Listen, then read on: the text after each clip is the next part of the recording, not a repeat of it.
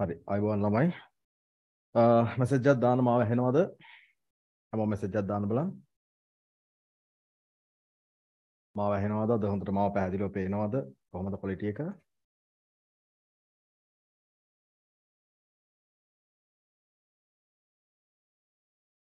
Right ගැටලුවක් නැහැනේ හොඳට ඇහෙනවනේ සද්ද ඇද්ද සද්ද වැඩි කරන්නද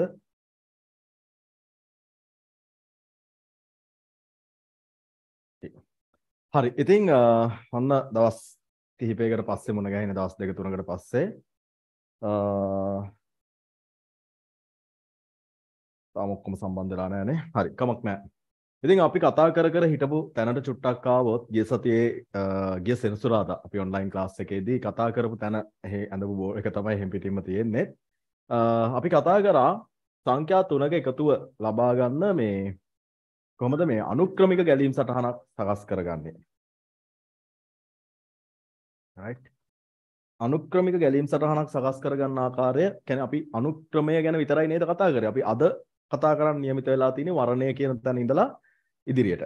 right අනුක්‍රමික ගැලීම් සටහන් ගැන කතා කරා. අනුක්‍රමික ගැලීම් සටහනක් කියන්නේ ආරම්භක පියවරේ සිට අවසාන පියවර දක්වා අනුපිළිවෙලින් පියවරයන් සටහන් වන ගැලීම් සටහනක් අපි කියනවා අනුක්‍රමික ගැලීම් සටහනක් කියලා නේ. ආරම්භක පියවරේ සිට අවසාන පියවර දක්වා අනුපිළිවෙලින් පියවරයන් සටහන් වෙන එකක් අනුක්‍රමික ගැලීම් සටහනක් කියලා කියනවා. right. අද අපි අනුක්‍රමික ගැලීම් සටහනක් ඇඳලා ඊට පස්සේ අපි යමු වර්ණය ගැන කතා කරනවා. අද අපේ මාතෘකාව වර්ණය සහිත ගැලීම් සටහනක්. right. හරි. right අද පාඩම රෙඩිද?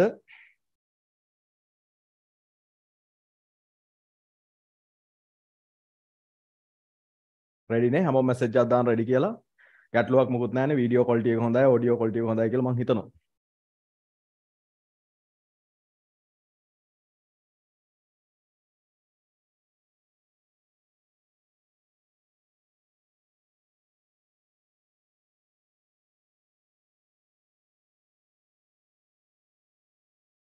හරි. ඉතින් අනුක්‍රමික ගැලීම් සටහනකට උදාහරණයක් විදිහට මම ගත්තොත් අපි ගමු මේ විදුලි බිල් පද සකස් කිරීම ගැන. දැන් මේ දවස්වල විදුලි බිල් පද ගැන නිතර කතා වෙනවනේ. right. පොඩි උදාහරණයකින් අපි පටන් ගමු. උදාහරණ ලියා ගන්න මෙහෙම. අපි ලියමු මෙහෙම. ලියන්න විදුලි බල මණ්ඩලය right ලියන්න පටන් ගන්න ප්‍රශ්නේ පළවෙනි ප්‍රශ්නේ විදුලි බල මණ්ඩලය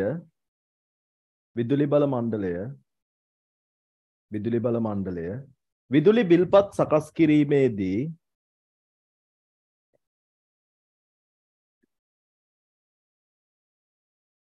විදුලි බල මණ්ඩලය විදුලි බිල්පත් සකස් කිරීමේදී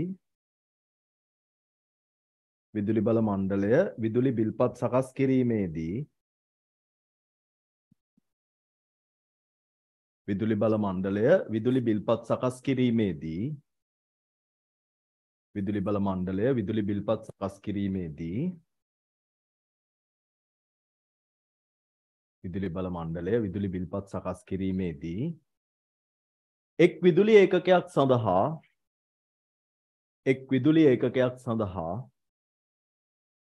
විදුලි බල මණ්ඩලය විදුලි බිල්පත් සකස් කිරීමේදී එක් විදුලි ඒකකයක් සඳහා රුපියල් 40ක් බැගින් අය කරයි නම් විදුලි බල මණ්ඩලය විදුලි බිල්පත් සකස් කිරීමේදී එක් විදුලි ඒකකයක් සඳහා රුපියල් 40ක් බැගින් අය කරයි නම්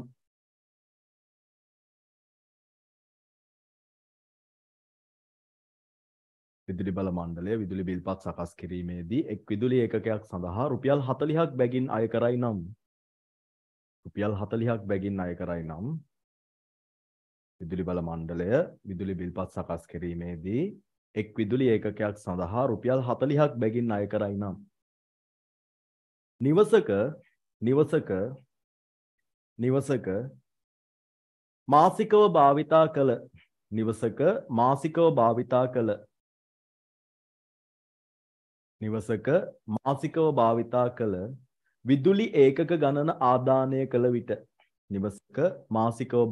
කළ විදුලි ඒකක ගණන ආදානය කළ විට විදුලි ඒකක ගණන ආදානය කළ විට නිවසක මාසිකව භාවිතා කළ විදුලි ඒකක ගණන ආදානය කළ විට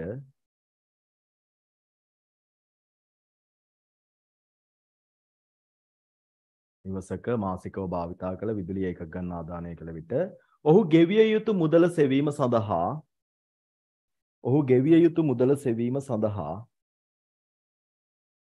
ඔහු ගෙවිය යුතු මුදල සෙවීම සඳහා ඇල්ගොරිතමයක් ගොඩනගන්න නැත්නම් ගැලීම් සටහනක් ගොඩනගන්න ගැලීම් සටහනක් ගොඩනගන්න ගැලීම් සටහනක් ගොඩනගන්න ගැලීම් සටහනක් ගොඩනගන්න right ආයි කියන්නද ලියා ගන්න බැරි වෙච්ච අය ඉන්නවද ලියා ගන්න බැරි වෙච්ච අය ඉන්නවද පුතේ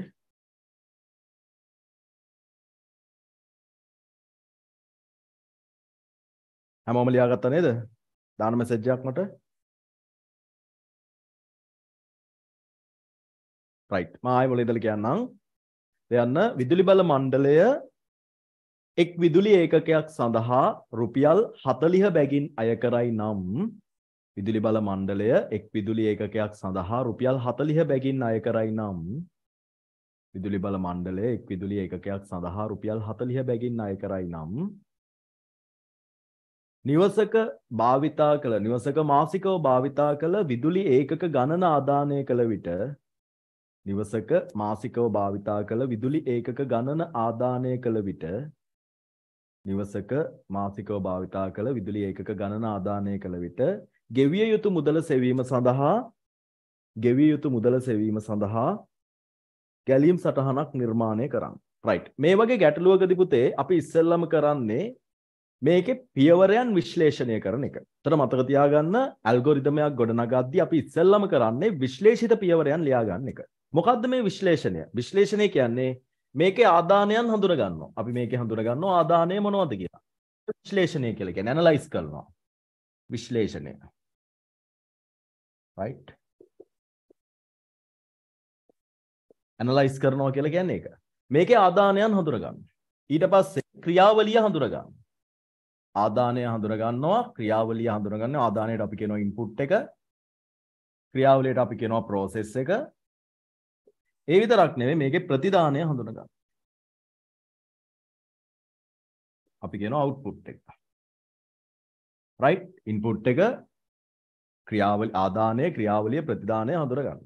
එතකොට මේකේ ආදානයන් වෙන්නේ විදුලි ඒකක ගණන. මේකේ ආදානය විදුලි ඒකක ගණන. විදුලි ඒකක ගණන. අපි සාමාන්‍යයෙන් ඔයාලා අහලා ඇති මේ විදුලි ඒකක ගණනට කියන්නේ මේ යුනිට්ස් එහෙම නැත්නම් මේ පොයින්ට් ගානක් කියලා මෙච්චර පොයින්ට් ගියා එහෙම කියලානේ අපි පොයින්ට් කියලාම ගමු. යුනිට්ස් කියලාත් ගන්න හැකි පොයින්ට් කියලා ගමු. පොයින්ට් කමං කැමති එකක් point. right. number of points. number of points. එතකොට ක්‍රියාවලිය වෙන්නේ මුදලනේ. මුදල හොයන්න ඕන. මුදල සමානයි මේ number of points අපි ගමු p කියලා. කෙටි කරනවා p. එතකොට p ගුණ කරන්න ඕන 40න්. right. p ගුණ කරන්න ඕන 40න්. එතකොට එනවනේ මුදල එක ඒකකයකට රුපියල් 40යි නම් ඒකක ගණන 40න් ගුණ කරාම ගෙවිය යුතු මුදල එනවා. මේක සරලයි. මේ විදියට නෙමෙයි විදුලි බල මණ්ඩලය ගණන් හදන්නේ. හැබැයි මේ ඊට වඩා සරලව මම මේ කියලා දෙන්නේ. එතකොට ප්‍රතිදානය ගන්නවා මුදල. ප්‍රතිදානය ගන්නවා මුදල.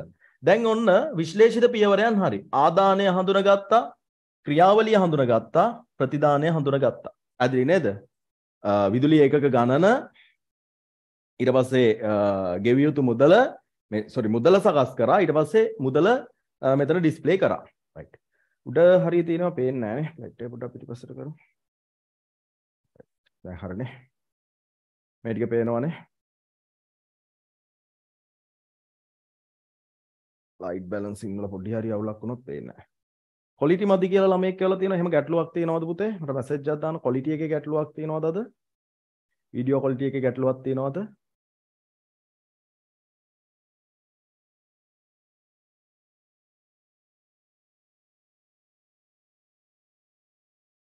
බොඳයිද?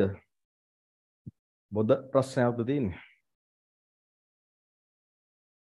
ටිකක් කළා ගියාම හරි ආයෙකදී network ප්‍රශ්න පුතේ ඉතින් ඒව අපිට විසඳන්න බෑ.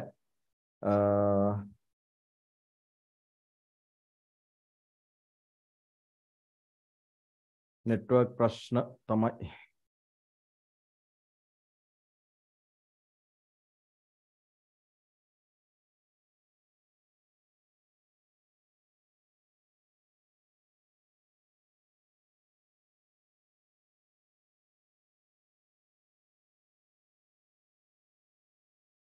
දැන් හරිද කියන්නකෝ.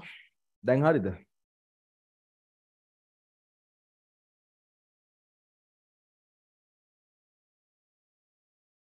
දැන් හරිද? හරි. right. හරි. දැන් එහෙනම් අහගන්නකෝ. දැන් හරිනේ. right. එතකොට මේක හරිනේ. මේ ටික හරිනේ. right. දැන් එතකොට ආදානය දැන් අපි ඕනම ගැටලුවකදී පරිගණකයේ ඇසුරෙන් විසඳන ගැටලුවකදී ඒ කියන්නේ අපි ප්‍රෝග්‍රෑම් එකක් නිර්මාණය කරද්දී අපි ඉස්සෙල්ලම කරන්න ඕන දේ තමයි පුතේ අපිට එන ගැටලුව. ඒ කියන්නේ පරිගණකයේ ඇසුරෙන් විසඳ ගන්න පුළුවන් ගැටලුවේ ආදානය මොකද්ද, ක්‍රියාවලිය මොකද්ද, ප්‍රතිදානය මොකද්ද කියලා වෙන් කරගන්න. කියන්නේ අපිට පරිගණකයේ ඇසුරෙන් විසඳන්න පුළුවන් හැම ගැටලුවකම ආදානය, ක්‍රියාවලිය, ප්‍රතිදානය කියලා අපිට මේක තුනකට වෙන් කරගන්න පුළුවන් මේ වගේ. හැම ගැටලුවකදීම පුළුවන්. දැන් මම ඉස්සරහට ඒ උදාහරණ කතා කරනකොට කියලා දෙන්නම්. එතකොට මේකෙදි දැන් අපි ආදානය හඳුනගත්තා, ක්‍රියාවලිය හඳුනගත්තා, ප්‍රතිදානය හඳුනගත්තා. මට කියන්න මේක තේරුණාද? දැන් මේ ගැටලුවේ විදුලි ඒකක ගන්න සකස් කරන ගැටලුවේදී ආදානය වෙන් කරගනිපු හැටි, ක්‍රියාවලිය වෙන් කරගනිපු හැටි, ප්‍රතිදානය වෙන් කරගනිපු හැටි තේරුණාද ඔයාට? මට කියන්න ඒක. ඒක තේරුණාද? හරි. දැන් මම මේකට ගැලීම් සටහන අඳින්න යන්නේ. අපි තවම කතා කරලා තින්නේ මේ ගැලීම් සටහන් තුල භාවිතා කරන්න පුළුවන් සිම්බල්ස් වලින්, සංකේත වලින් සංකේත තුනක් විතරයි. එකක් අපි කතා කරා ඕනම ගැලීම් සටහනක ඉහළින්ම සහ පහළින්ම දාන ආරම්භය සහ අවසානය. ආරම්භය ඒ වගේම අවසානය. ආරම්භය සහ අවසානය නිරූපණය කරන මෙන්න මේ සිම්බල් එක ගැන අපි කතා කරා. ස්ටාර්ට් එකයි එන්ඩ් එකයි නිරූපණය කරන. ඊට පස්සේ ගැලීම් සටහනකට සිදු කරන ආදානයන් සහ ප්‍රතිදානයන්. ආදානය සහ ප්‍රතිදානය නිරූපණය කරන ආදානය සහ ප්‍රතිදානය නිරූපණය කරන මෙන්න මේ සංකේත ගැනත් අපි කතා කරා. එහෙම නේද? ගැලීම් සටහනේ ආදානය ප්‍රතිදානය නිරූපණය කරන මේ සංකේත ගැනත් අපි කතා කරා. ඊට පස්සේ ගැලීම් සටහන තුල ක්‍රියාවලිය නිරූපණය කරන ක්‍රියාවලියක් නිරූපණය කරන ක්‍රියාවලිය නිරූපණය කරන මේ සංකේත ගැනත් අපි කතා කරා. එහෙම නේද? එතකොට ආරම්භයක් අවසානයක් සනිටුහන් කරන මේ සංකේතය, ආදානය ප්‍රතිදානය නිරූපණය කරන මේ සංකේතය, ක්‍රියාවලිය නිරූපණය කරන මේ සංකේතය කියන මෙන්න මේ සංකේත තුන ගැන, මේ සිම්බල්ස් තුන ගැන කතා කරා. ඊට පස්සේ මේ සංකේත අතර, මේ සිම්බල්ස් අතර ගැලීම් දිශාව නිරූපණය කරන මෙන්න මේ ඊතල ගැනත් අපි කතා කරා. ගැලීම් දිශාව නිරූපණය කරන මෙන්න මේ ඊතල ගැනත් අපි කතා කරා. එහෙම නේද? right. එතකොට මෙන්න මේ දේවල් ටික පාවිච්චි කරලා තමයි මම මේකට අදාළව ගැලීම් සටහන අඳින්න හදන්නේ. එතකොට ආරම්භය මේකෙන් ගත්තා, අවසානයත් මේ සිම්බල් එකෙන් ගත්තා, ආදානයන් හැමතිස්සෙම මේකෙන් නිරූපණය කරනවා, ප්‍රතිදානයත් මේකෙන් නිරූපණය කරනවා, මෙන්න මේ ක්‍රියාවලිය විතරක් මේකෙන් නිරූපණය කරනවා. ඒ කියන්නේ විශ්ලේෂිත පියවරයන් ටික ලියාගත්තට පස්සේ ඇත්තටම ගැලීම් සටහන අඳින එක හරි ලේසි. right. මේ බලන්න.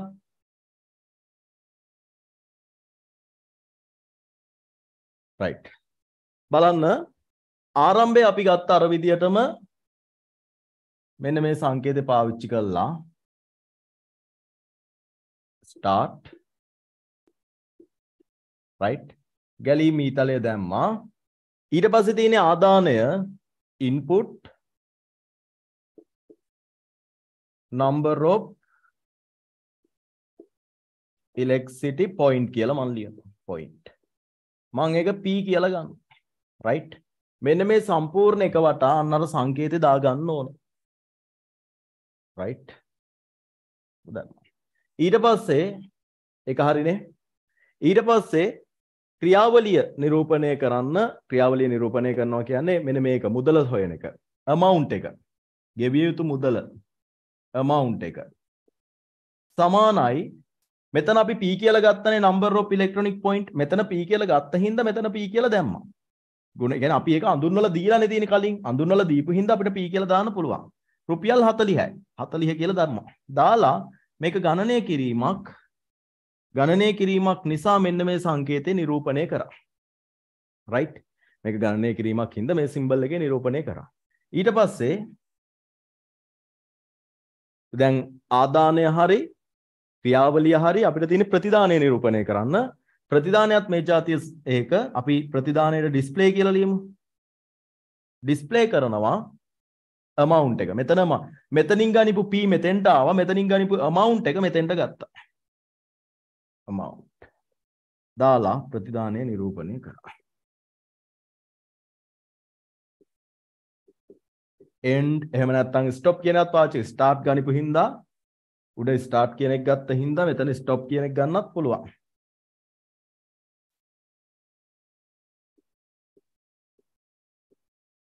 එහෙම ගන්නත් පුළුවන්. right කැමති විදිහට ගන්න පුළුවන්. right හරි. ඉතින් මම හිතනවා ඔයාලට මේ ගැටලු ඇසුරෙන් ඕන දැන් ප්‍රතිදානයත් හරි. මට මැසේජ් එකක් දාන්න හැමදාම අත උස්සන්න බලන්න. මේක තේරිච්ච දරුවෝ මේක ඇඳ ගන්න. right good. හරි. හැමෝටම තේරුණානේ මේක? තේරිච්ච නැති දරුවෝ ඉන්නව නම් මැසේජ් එකක් දාන්න මේක තේරුන්නේ නැහැ කියලා. right. තේරිච්ච නැති දරුවෝ ඉන්නව නම් මැසේජ් එකක් දාන්න තේරුන්නේ නැහැ කියලා. තේරුණා සර්. right. මේක ලේසි. මේක තේරෙන්නේ නැති වෙන්න නම් විදියක් නැහැ. අපි මේ වගේම තව ගානක් හදමු. මම මේ වගේම තව ගානක් දෙන්නම්. ඒතර ඔයාට ඒක හැදුවට පස්සේ තව ටිකක් මේක අයිඩෙන්ටිෆයි කරගන්න පුළුවන් වෙයි.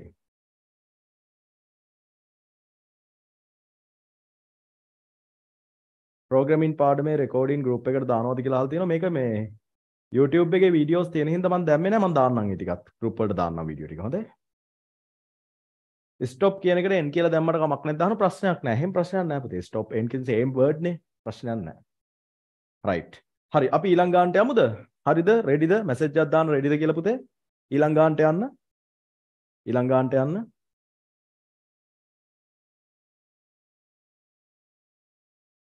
group එකේ link එක ආවේ නැහැ කියලා දාලා තියෙන දරුවෙක්. ලක්ෂ මේ අපේ යසුර අයියට මැසේජ් එකක් දාලා ඉල්ලගන්න group links. යසුර අයියා නම්බරේ මම තව ටිකකින් දෙන්න මට මතක් කරගන්න හොඳේ. හරි. ඊළඟ ගාන අපි යමු මේ වගේම ගානකට අපි යමු. මේ වගේ same ගානකට අපි යමු මෙහෙම අපි ලියමු මේක අපි ලියුවේ electricity board එකනේ. මේකම මම ලියලා දෙනවා water board එකට. ලියන්න අප නෑ ඊට වඩා ටිකක් වෙනස් ගානක් දෙන්න. ලියන්න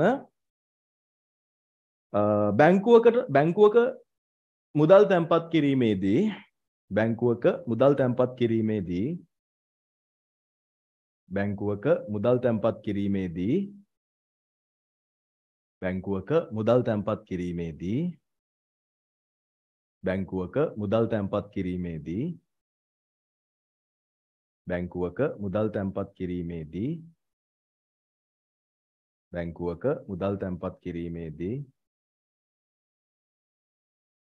තැන්පත් කරනු ලබන මුදල සඳහා 10%ක පොලියක් එකතු වේ.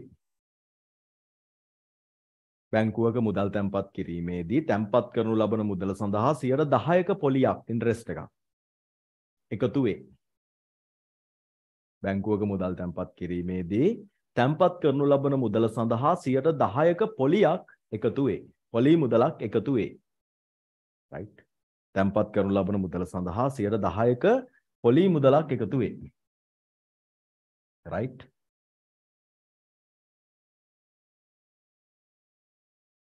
තැන්පත් කරනු ලබන මුදල ආදානය කළ විට තැන්පත්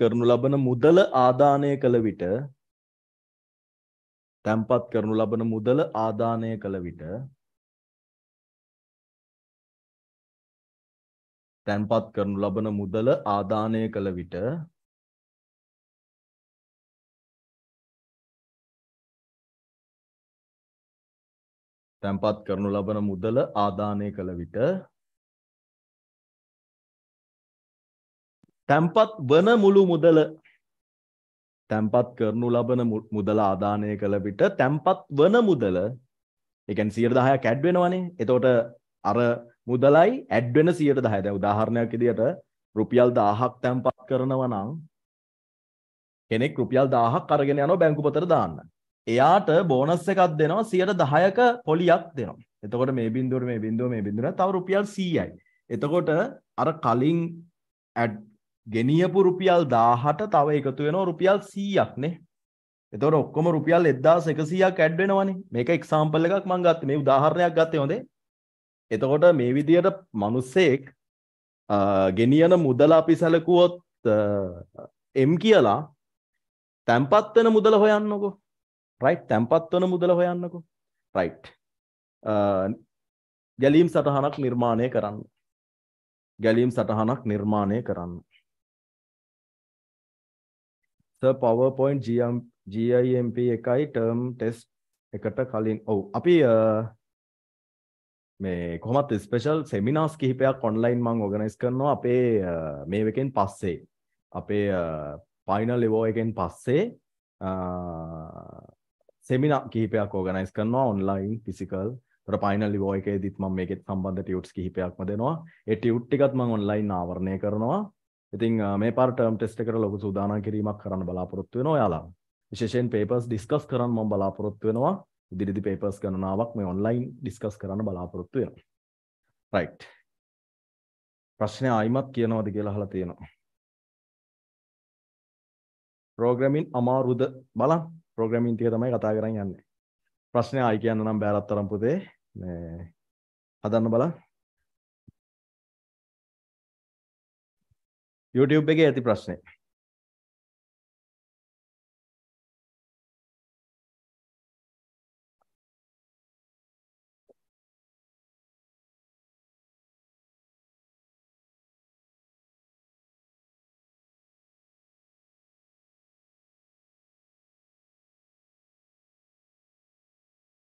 හරිද?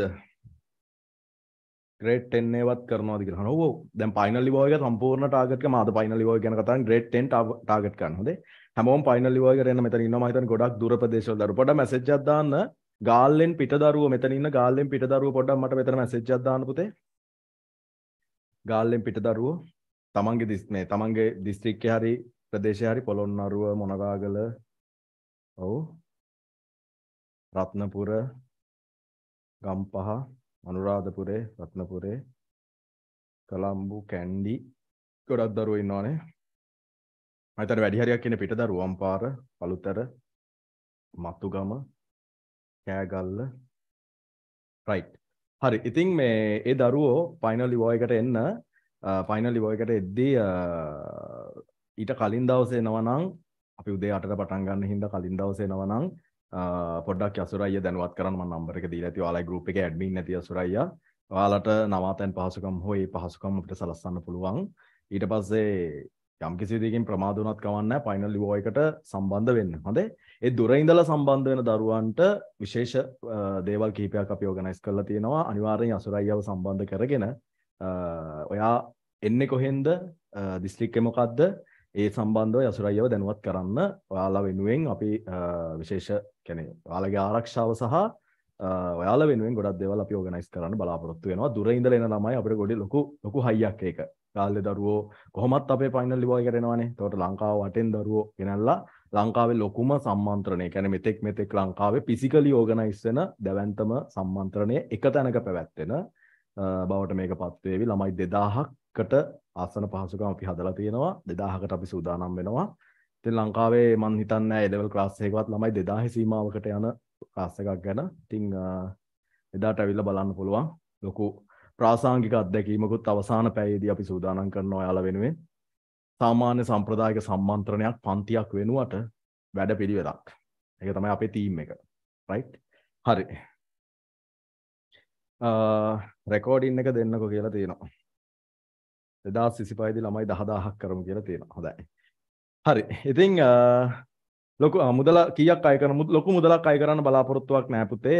ෆයිනල් ලිවෝ එකට අපි තාම ගණන් බලලා රුපියල් 1000ක් හෝ ඊට අඩු මුදලක් ඒ ආසන්න මුදලක් තමයි අය කරන්න බලාපොරොත්තු වෙන්නේ. කොහොම හරි අපිට යන කොස්ට් එක විතරයි. ඒ කියන්නේ එදාට වැදගත්ම දේ තමයි ෆයිනල් ලිවෝ එකේදී අපි දෙන පොත් කට්ටලය. එතකොට ටියුට් වෙනුවට සම්මන්ත්‍රණයක් වෙනුවට වැඩපිළිවෙලක් නිබන්ධන වෙනුවට පොත් කට්ටලයක් කියන එක තමයි අපේ තීම් එක. එතකොට එදාට MCQ book එකක්, structure book එකක් සහ past paper book එකක් අපි දෙනවා. ඊට අමතරව CR පොතක්, ෆයිල් කවරයක්, ඒ වගේ ගොඩක් දේවල් ඒ කියන්නේ ඔයාලගේ ඒ බජට් එකට දෙන්න පුළුවන් හැමදේම දෙන්න. කියන්නේ ඇත්තටම මම ෆයිනල් ඉවෝ එක කරන්නේ මගේ ආත්ම තෘප්තියක් වෙනුවෙන් සහ ළමයි වෙනුවෙන් කරන්න පුළුවන් උපරිමය කරන්න. රයිට්? මට ඕන ලංකාවේ දැවැන්තම සම්මන්ත්‍රණය ෆිසිකල් සම්මන්ත්‍රණය ඕගනයිස් කරන්න O level ගුරුවරයෙක් කරපු ඉතින් ඒක උත්සාහයක් මගේ. ඉතින් එදාට ඒ දරුව වෙනුවෙන් උපරිමයක් ඒ කියන්නේ එයාලා අපේක්ෂා නොකරන තරමේ දෙයක්. කියන්නේ සම්මන්ත්‍රණයක් තුලින් ජීවිතයට ඔයාලා නොලබපු අත්දැකීමක් නොලබපු දෙයක් ලබා දෙන්න මම උත්සාහ කරනවා. ඒ වෙනුවෙන් තමයි මේ දවස් ටිකේම හින්දක් නැහැ.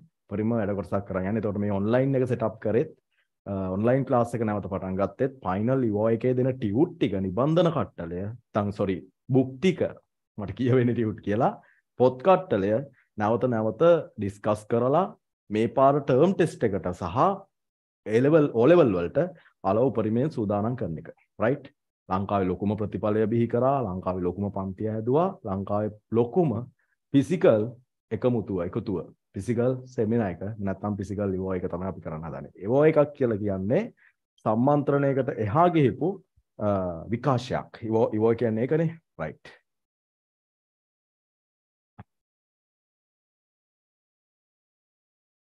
හරි නේද? මන් දීපු ගාන හදලා ඉවරයිද? ගාලා හදලා ඉවරයිද? ටියුට් ඔන්ලයින් දෙනවද අහලා තියෙනවා. යසුරයියව කන්ටැක්ට් කරගන්න. යසුරයියා ඇති ඔයාලා ගෲප් වල ඇඩ්මින් නැත්තේ. යසුරයියව කන්ටැක්ට් කරගන්න. එයා කියයි විස්තර ටික ඔක්කොම දෙයි. එයා තමයි ෆයිනල් ඉවෝ එක මැනේජ් කරන්න සහ ඔන්ලයින් එක මැනේජ් කරන්නේ. රයිට්. යසුරයියා මැසේජ් එකකුත් දාලා තියෙනවා. මට මිස් කෝල් එකක් ගැහුවත් යසුරයියා මේ බෑග් ගේන්න එපා කියන්නලු. මොකද අපි හැමදේම ඔයාලට දෙන හින්දා. වතුර බෝතලේ ඉඳලා මේක ඇත්තටම යසුරයියාගේ කන්සෙප්ට් එකක්. මම යාට ස්තුතිවන්ත වෙන්න ඕනේ. මේක මගේ කන්සෙප්ට් එකකට වඩා මගේ සෙමින එක මැනේජ් කරන මගේ මැනේජර් එයාගේ කන්සෙප්ට් එකක්. ඉතින් සද්ද මදිද? සවුන්ඩ් මදි කියලා දාලා තියෙනවා. ඔයාගේ වොලියුම් අප් කරගන්න. එහෙම අවුලක් නැහැනේ නේ. හරි. ඉතින් හරි. අපි ඉවෝ එක ගැන පස්සේ කතා කරමු. ෆයිනල් ඉවෝ එක ගැන කතා කරමු. රයිට්. අපි ගාන හදලිමු නේ. රෙඩි? ගාන හදලිමු. ඉවෝ එක ගැන පස්සේ කතා කරමු. කතා කරන්න ගොඩක් දේවල් තියෙන ඉවෝ එක ගැන මෙහෙම කියලා ඉවර කරන්න බෑ. සෑහෙන ප්‍රමාණයක්. හරි. ඉතින් මේ ගානේදී කියන්නේ අපි මේකේ ඉන්පුට් අපි විශ්ලේෂණය ඇනලයිස් එක කරගමු ඉස්සෙල්ලාම. ඇනලයිස් එකේදී අපි මේකේ තියෙන ඉන්පුට් හඳුනා ගන්න ඕන. ඊට පස්සේ ප්‍රොසෙස් එක හඳුනා ගන්න ඕන. ඊට පස්සේ අවුට්පුට් එක. මේක හැමතිස්සෙම අවශ්‍ය නැහැ. මේක කෙනෙකුට මනසින් කරගන්න පුළුවන්. හැබැයි මේ පළවෙනි පියවරයන් වලදී අපි මේ තාම ඇල්ගොරිතම අඳින්න එහෙම නැත්නම් ගැලීම් සටහන් අඳින්න පළවෙනි වතාවනේ. එතකොට මේක මේ ඉස්සෙල්ලාම හින්දා තමයි මම මේ ඔයාලට විශ්ලේෂණයක් ගැන කියන්නේ. ඇත්තටම මේ ඇනලයිස් එක විශ්ලේෂණය කියන එක ඔයා විභාගයකදී අවශ්‍ය නැහැ. ඒක මනසින් කරගන්න පුළුවන්. කෙනෙකුට කෙලින්ම ගැලීම් සටහනට යන්න පුළුවන්. එතකන් මේ මුලින් තමයි අපි මේ ඇනලයිස් පාර්ට් එක කරගන්න ඕනේ. එතකොට මේකේ අපිට ඕන වෙනවා අපි දන්නවා දැන් පික්ස් ඉන්ටරෙස්ට් රේට් එකක් තියෙන්නේ. පොලි අනුපාතිකය පික්ස් 10%යි. ඒක පික්ස් එක වෙනස් වෙන්නේ නැහැ. ඒක වේරියේට් වෙන්නේ නැහැ. පික්ස් වෙනස් වෙනවා නම් වෙන්නේ පරිභෝගිකයා එහෙම නැත්නම් මේ කවුද පරිශීලකයානේ බැංකුවේ මේ ගනුදෙනු කරන ගනුදෙනු හිමියා තැම්පත් කරන මුදල විතරයි වෙනස් වෙන්නේ. යා තැම්පත් කරන මුදල විතරයි වෙනස් වෙන්නේ. එහෙම නැතුව මේකේ මේ පොලි අනුපාතිකයේ වෙනසක් සිද්ධ වෙන්නේ නැහැ. එතකොට අපි මේ මුදල කියන එක අපි වේරියබල් එකක් විදියට ගමු. වේරියබල් කියන්නේ විචල්යක් විචලනය වෙනවා. විචලනය වෙනස් වෙනවා. එතකොට පාරිභෝගිකයා විදියට දැන් උදාහරණයක් මම ගිහිල්ලා ගිණුම් හිමියෙක් විදියට රුපියල් 1000ක් දැම්මොත්, දැන් රුපියල් 10000ක් දැම්මොත් වෙනත් ගිණුම් හිමියෙක් සමහර රුපියල් ලක්ෂයක් දාන්න පුළුවන්. එහෙනම් ඒක වේරියේට් වෙනවා, වෙනස් වෙනවා. වේරියබල් එකක් විදියට අපි සලකන්නේ. වෙනස් වෙන දෙයක්. එහෙනම් මුදල තමයි ආදානය වෙන හැමතිස්සෙම අපි හැමතිස්සෙම කම්පියුටරේට නැත්නම් අපි හැමතිස්සෙම ෆෝන් එකට ආදානය කරන්නේ වෙනස් වෙන දේ. ෆික්ස් දේවල් අපි ඉන්පුට් කරන්න ඕනේ නැහැ. ආදානය කරන්න ඕනේ නැහැ. වෙනස් වෙන දේ. ගිණුම් හිමියාගෙන් හිමියට තැම්පත් කරන වාරයක් පාසා වෙනස් වෙන්නේ පුතේ මුදල. රයිට්? තැම්පත් කරන ලබන මුදල. රයිට්. එතකොට අපි ඉන්පුට් කරගමු මුදල. අපි ආදානය කරගන්නවා තැම්පත් කරනු ලබන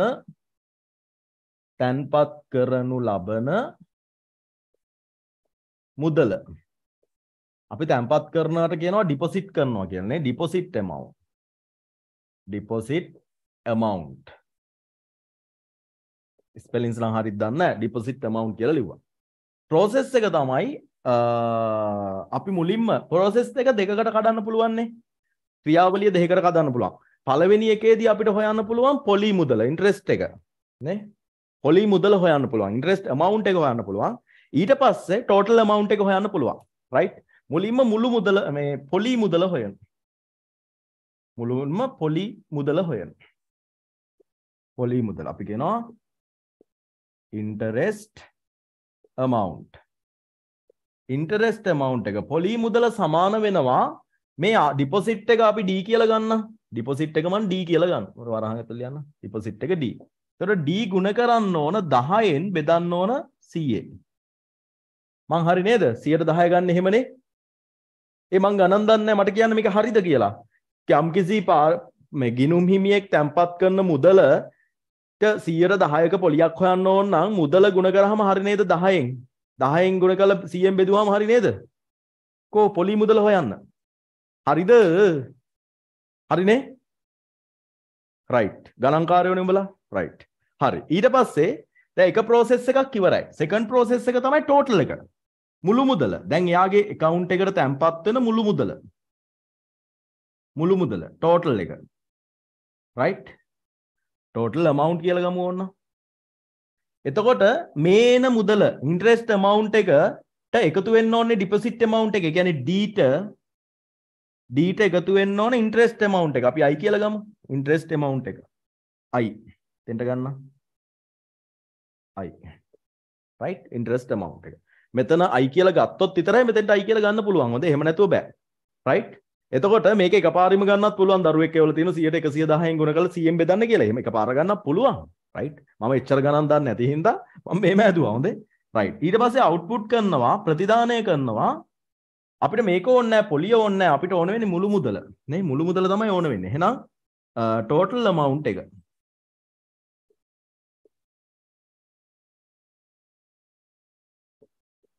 total amount එක. right? ඔන්න විශ්ලේෂිත පියවරයන් ටික මම ලියාගත්තා. කෙනෙකුට ඕන නම් මේක මෙහෙම ගන්නේ නැතුව කෙනෙකුට ඕන නම් මේක පියවර දෙකකට ගන්න නැතුව එකපාරින්ම පුළුවන්. right? එකපාරින්ම ගන්න පුළුවන්. බලමු කොහොමද එකපාරින් ගන්න කියලා. එකපාරින් ගන්නකොට ක්‍රම කිහිපයක් තියෙනවා. එකක් පුළුවන් මුළු මුදල total එක ගන්න D ධන D ගුණ කිරීම 10 බෙදීම 100ෙන්. එහෙම ගන්නත් පුළුවන්. right? එහෙම ගන්නත් පුළුවන්. නැත්තම් තව කෙනෙකුට ගන්න පුළුවන් මුළු මුදල සමානයි D ගුණ කිරීම 110 බෙදීම 100. එහෙම ගන්නත් පුළුවන්.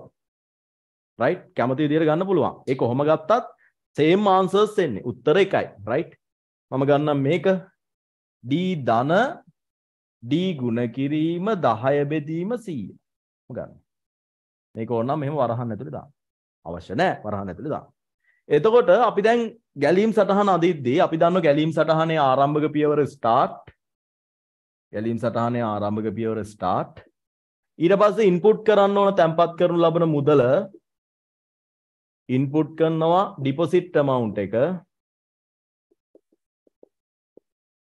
deposit amount එක ඒක D කියලා අපි ගත්තේ. ඒක මේ විදියට දක්වන්න ඕන. පේනව නේද? බෝඩ් එක පේනවනේ. right deposit amount එක. ඊට පස්සේ අපිට total එක හොයන්න පුළුවන්. total amount එක හොයන්න පුළුවන්. සමානයි D ධන D ගුණ කිරීම 10 බෙදීම 100. ඒක වරහන් ඇතුලේ දැක්කුවා. හරි? ඒක ගණනය කිරීමක් හින්දා processing box එකක් ඇතුලේ දැක්කුවා. මට බෝඩ් එකේ අඳිද්දී ඉතින් පොඩ්ඩක් එහෙ මෙහෙ වෙනවා. අඩි රූල් තියලා නෙමෙයිනේ අඳින්නේ. ඔයාලා ලස්සනට අඳින්න. ඊට පස්සේ ප්‍රතිදානය කරනවා total amount එක. display කරනවා. ප්‍රතිදානය කරනවා display. නැත්නම් output කරනවා. කැමති විදියට ලියන්න පුළුවන්.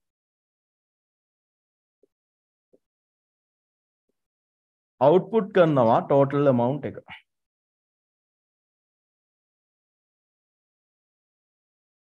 right? ප්‍රතිදානයක් නිරූපණය කිරීමේ සම්මත සංකේතය මේක. ඊට පස්සේ end කරනවා. ස්ටොප් කියලා දාන්න පුළුවන්. හරි කොබාන ඔය ගැලීම් සටහන හරියට උස්සන්න බලන්න. සමහරවිට මේ මෙතන මැද process එක වෙනස් වෙන්න පුළුවන්. ඒක අවුලක් නෑ. මම අර උදාහරණ තුනක් කිව්වනේ. කොහොම හරි මේ ස්ටෙප් ටිකට මේක අදපු අය 110 කියලා ලියන්න බැරිද කියලා අහලා තියෙන ප්‍රෝග්‍රෑම් වලදී අවුලක් නෑ. හැම ලියන්න පුළුවන්. ගැලීම් සටහනක බලන්න ස්ටෙප් ටික හරිද කියලා. හොඳේ. ගැලීම් සටහනක මෙන්න මේ පියවර ටික හරියට තිබුණනම් අන්තර්ගතය නිවැරදි වෙන්න ඕන. අන්තර්ගතය තුල අදහස තියෙනවා නම් හරි. දැන් උදාහරණයක් කවුරු හරි මෙතෙන්ට මෙහෙම නොදා කවුරු හරි මේක මෙහෙම නොදා d ගුණ කිරීම 110යි කියලා දාලා තිබුණා කියලා හිතන්න. ඒත් හරි ප්‍රශ්නයක් නැහැ. අදහස තියෙනවනේ. ගැලීම් සටහන සිංහලෙන් ලියන්න බැරිද? අනේ පුළුවන්. කිසි ගැටලුවක් නැහැ සිංහලෙන් ලියන්න. ආරම්භය, ආදානය, තැන්පත් මුදල එහෙම ප්‍රශ්නයක් නැහැ. කිසි ප්‍රශ්නයක් නැහැ සිංහලෙන් ලියන්න. අවශ්‍ය වෙන්නේ දැනුම පුතේ. හොඳට මතක තියාගන්න ICT කියලා කියන්නේ ලැන්ග්වේජ් එකක් මත ඩිපෙන්ඩ් වෙන්නේ නැති භාෂාවක් මත තීරණය වෙන්නේ නැති දෙයක්.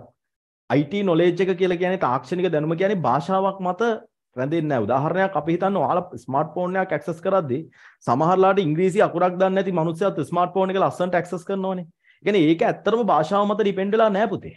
හරි භාෂාව මත රඳා පැවතිලා නැහැ. ඉතින් ඒකින්ද එහෙම ප්‍රශ්නයක් නැහැ. හොඳේ. රයිට්. හරි.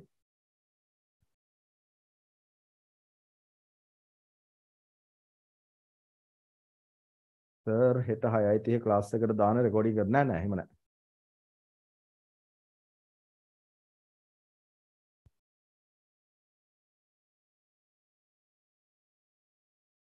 A level නොකර රට යුනිවර්සිටි වලට යන්න පුළුවන්ද? පුළුවන්.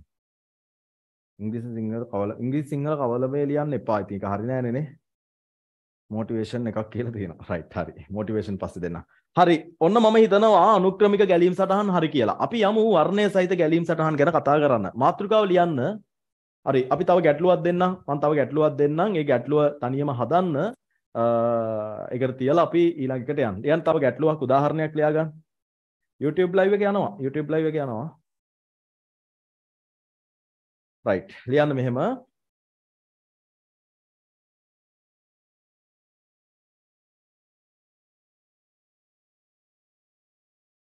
දෙදස් 24 ආයට ෆයිනල් ලිව් එකට එන්න බැරිද? පුළුවන්. ඉතින් ගැටලුවක් නැහැ එන්න. කොහොමත් ග්‍රේඩ් 10 සිලබස් එකනේ කවුරු වෙයි. එහෙම අවුලක් නැහැ. ඕන කෙනෙකුට එන්න පුළුවන්. රයිට් ලියන්න මෙහෙම. ලියන්න ජල බිල්පත සැකසීමේදී සරල උදාහරණයක් හොදේ. ජල බිල්පත සැකසීමේදී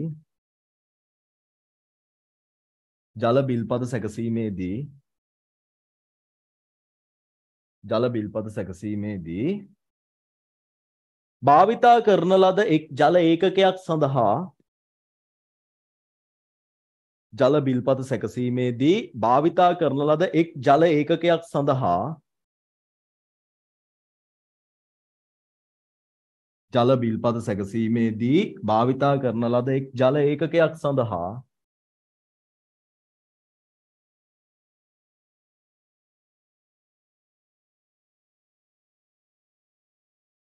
ජල බිල්පත සැකසීමේදී භාවිතා කරන ලද එක් ජල ඒකකයක් සඳහා ජල බිල්පත සැකසීමේදී භාවිතා කරන ලද එක් ජල ඒකකයක් සඳහා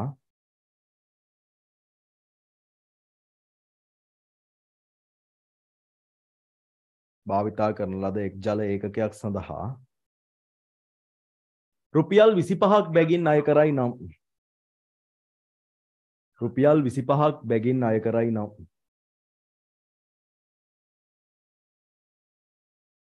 ජල බිල්පත සැකසීමේදී භාවිතා කරන ලද එක් ජල ඒකකයක් සඳහා රුපියල් 25ක් බැගින් අය කරයි නම් රුපියල් 25ක් බැගින් අය කරයි නම් ජල ඒකක ගණන ආදානය කළ විට භාවිතා කළ ජල ඒකක ගණන ආදානය කළ විට භාවිතා කළ ජල ඒකක ගණන ආදානය කළ විට භාවිතා කළ ජල ඒකක ගණන ආදානය කළ විට භාවිතා කළ ජල ඒකක ගණන ආදානය කළ විට භාවිතා කළ ජල ඒකක ගණන ආදානය කළ විට ගෙවිය යුතු බිල්පත් මුදල නැත්නම් ගෙවිය යුතු මුළු මුදල සෙවීමට ගැලීම් සටහනක් අඳින්න ගෙවිය යුතු මුළු මුදල සෙවීමට ගැලීම් සටහනක් අඳින්න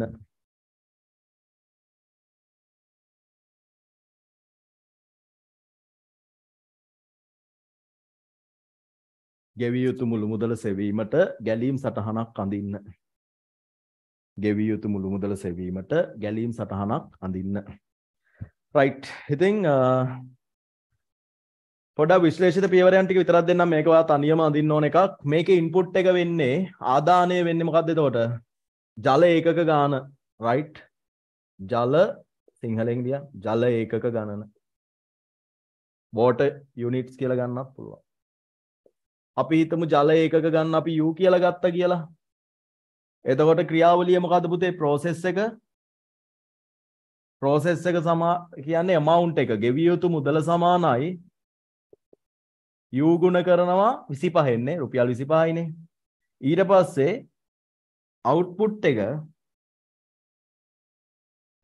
එක සමානයි amount එක.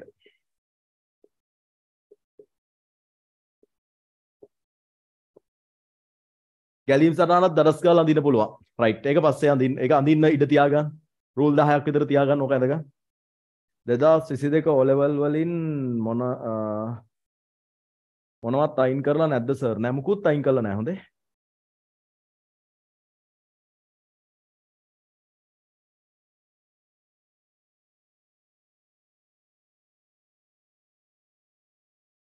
රයිට්. කවුද කියන්නේ මොන හරි අයින් කළා කියලා?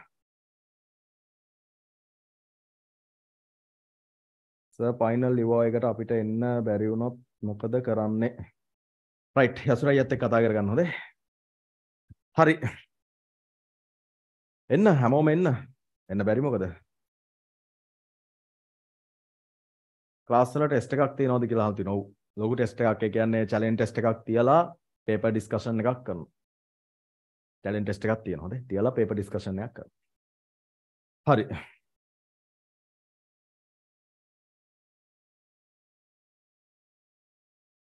විද්‍යාව හා ගණන් පාඩම් අයින් කරලා කියලා තියෙනවා.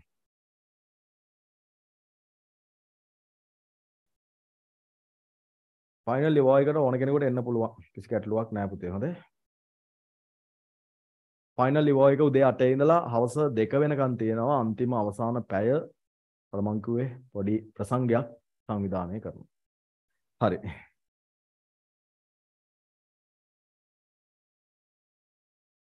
හරි. අපි ඒ ගැන පස්සේ කතා කරමු බුදුම්මෝ ප්‍රශ්න කෝටියයි. හරි. දැන් අහගන්න.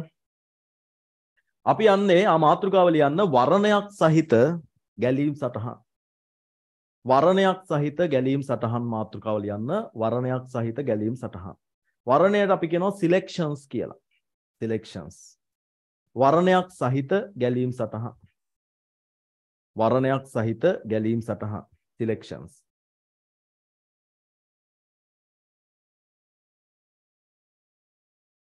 වර්ණයක් සහිත ගැලීම් සටහන්.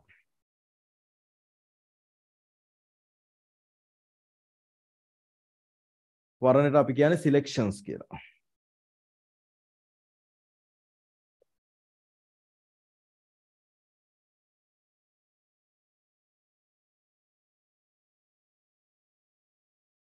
හරි. ගිය සතියේ සෙමිනාර් එකේ වීඩියෝ එක දෙන්න බැරිද? රයිට්.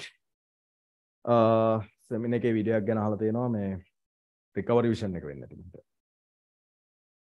හරි. වර්ණයක් සහිත ගැලීම් සටහන ගැන කතා කරද්දී අපි කතා කරපු දේවල් වලට අමතරව අපි මෙන්න මේ සිම්බල් එක ගැන කතා කරන්න ඕන. මේකෙදි තමයි අපි කොන්දේසි ඉදිරිපත් කිරීමක් සිද්ධ කරන්නේ වර්ණයක්. එතකොට මේකෙදි එක අණ්ඩක් යස් විදියටත් එක අණ්ඩක් නෝ විදියටත් සලකනවා. මේක කෙනෙකුට මෙහෙම අදින්නත් පුළුවන්. එහෙම නැත්නම් මෙහෙම ඇදලා තින්නත් පුළුවන්. මේ යස් නෝ පැති මාරු වෙන්න පුළුවන්. right. ගැලීම් මේ පැත්තට ඔහොම ඊතලයක් එනවා. පැත්තට ඔහොම ඊතලයක් එනවා. ඊතලවල පැත්ත. මේක ඇතුළට තමයි අපි කන්ඩිෂන් එක දාන්නේ. කොන්දේසිය දාන්නේ. ඒක අපි කොන්දේසිය දානකොට කතා කරමු කන්ඩිෂන් එක දාන්න. right. මේ දෙකම ඇඳ ගන්න පුතේ. මේ දෙකම ඇඳ ගන්න. මේ දෙකම ඇඳ ගන්න. මේකෙන් තමයි අපි වර්ණයක් නිරූපණය කරන්නේ.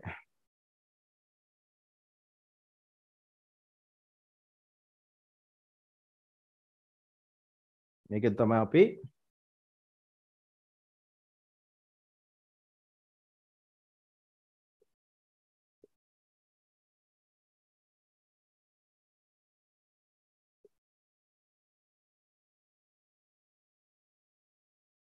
වර්ණයක් නිරූපණය කිරීම සිද්ධ කරන්නේ මේකෙන්.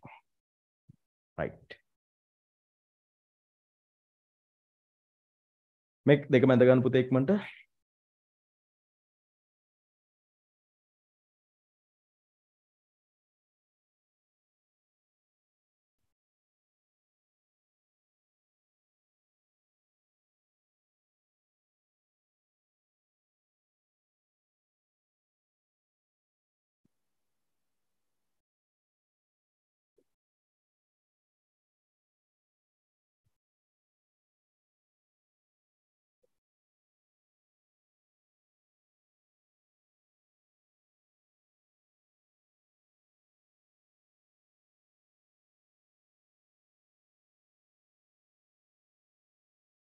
සර් එතකොට බෑග් එකක්ද දෙන්නේ බොක්ස් ෆයිල් එකක්ද දෙන්නේ කියලා අහලා තියෙනවා. right. බොක්ස් ෆයිල් එකක් දෙනවා අපි අනිවාර්යෙන්. බෑග් එකක් දෙන එක ගැන අපි තව පොඩ්ඩක් ලොකු පිරිවැයක් බලමු. බෑග් එකකුත් දෙන්න try කරන්න. right. හරි නේද? මේක ඇඳගත්තද? මේක ඇඳද පුතේ? මන්ට අද ඇඳලා ඉවර නම් දාන්න ඉවරයි කියලා.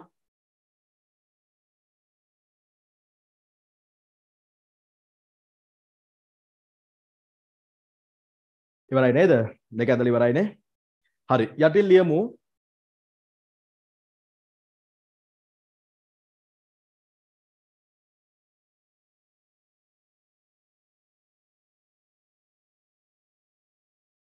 සර්ගේ බොක්ස් ෆයිල් එකක් කරන් අනිත් පන්ති වලට යද්දි තියෙන ගැම්ම වචනෙන් කියන්න බෑ කියලා දාලා තියෙනවා.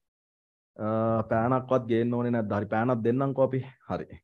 අපි ඒක කතා කරමු ඉස්සෙල්ලා මේක කතා කරලා ඉවර කළා. මොකද මම අද ටාගට් එකක් තියාගත්තා. අද මේ ක්ලාස් එකේදී මම වර්ණයන් ගැන කතා කරලා අවසන් කරනවා කියලා. ඒතර මම ටාගට් එකක් තියාගත්තා. ඔයාලට අද වර්ණයන් සම්පූර්ණයෙන් අවසන් කරනවා කියලා. වර්ණයන් අවසන් කළා තමයි මම අද ඉතුරු ටික කතා කරන්නේ. හරි? ඉතින් හොඳ අවධානයෙන් අහගෙන ඉන්න, හොඳ අවධානයෙන් බලන් ඉන්න. right. වර්ණයක් පුනර්කරණය. වර්ණයක්. හොඳයි. right. ලියන්න. යටි ලියන්න. ගැලීම් සටහනක් තුල ගැලීම් සටහනක් තුලදී ගැලීම් සටහනක් තුලදී ගැලීම් සටහනක් තුලදී ගැලීම් සටහනක් තුලදී කොන්දේසියක් ඉදිරිපත් කිරීම සඳහා ගැලීම් සටහනක් තුලදී කොන්දේසියක් ඉදිරිපත් කිරීම සඳහා ගැලීම් සටහනක් තුලදී කොන්දේසියක් ඉදිරිපත් කිරීම සඳහා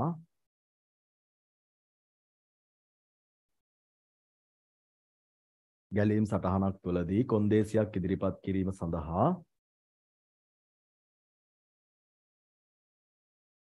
ඉහත පරිදි ගැලීම් සටහනක් තුලදී කොන්දේසියක් ඉදිරිපත් කිරීම සඳහා ඉහත පරිදි කන්ඩිෂන් බොක්ස් මේකට අපි කියන්නේ කන්ඩිෂන් බොක්ස් කියලා. ගැලීම් සටහනක් තුලදී කොන්දේසියක් ඉදිරිපත් කිරීම සඳහා ඉහත පරිදි කන්ඩිෂන් බොක්ස් එකක් භාවිතා කරනු ලබයි. කන්ඩිෂන් බොක්ස් එකක් භාවිතා කරනු ලබයි. ඉහත පරිදි කන්ඩිෂන් බොක්ස් එකක් භාවිතා කරනු ලබයි.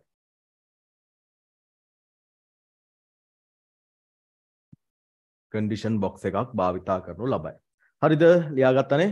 එතකොට ගැලීම් සටහන තුල කොන්දේසියක් ඉදිරිපත් කරන්න තමයි අපි කන්ඩිෂන් බොක්ස් එකක් භාවිතා කරන්නේ. right? කන්ඩිෂන් බොක්ස් එකක් භාවිතා කරන්නේ. right. එතකොට අපි බලමු අපි මේ කන්ඩිෂන් බොක්ස් එකක් කොහොමද ගැලීම් සටහනක් තුල ඇප්ලයි කරන්නේ කියලා. අපි එක්සැම්පල් එකකින් මේක කතා කරමු. පළවෙනි උදාහරණය ලියන්න, පළවෙනි එක්සැම්පල් එක ලියන්න. right? එක්තරා විභාගයක පළවෙනි උදාහරණය ලියන්න. එක්තරා විභාගයක එක්තරා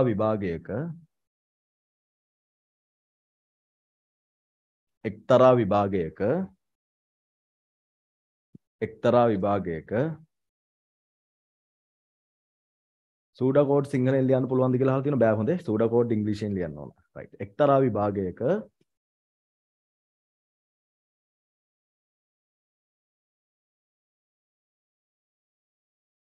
ලකුණු 40ක් හෝ ඊට වඩා ලබා ඇතනම් එක්තරා විභාගයක ලකුණු 40ක් හෝ ඊට වඩා ලබා ඇතනම් එක්තරා විභාගයක ලකුණු 40ක් හෝ ඊට වඩා ලබා ඇතනම් පාස් ලෙසද එක්තරා විභාගයක ලකුණු 40ක් හෝ ඊට වඩා ලබා ඇතනම් පාස් ලෙසද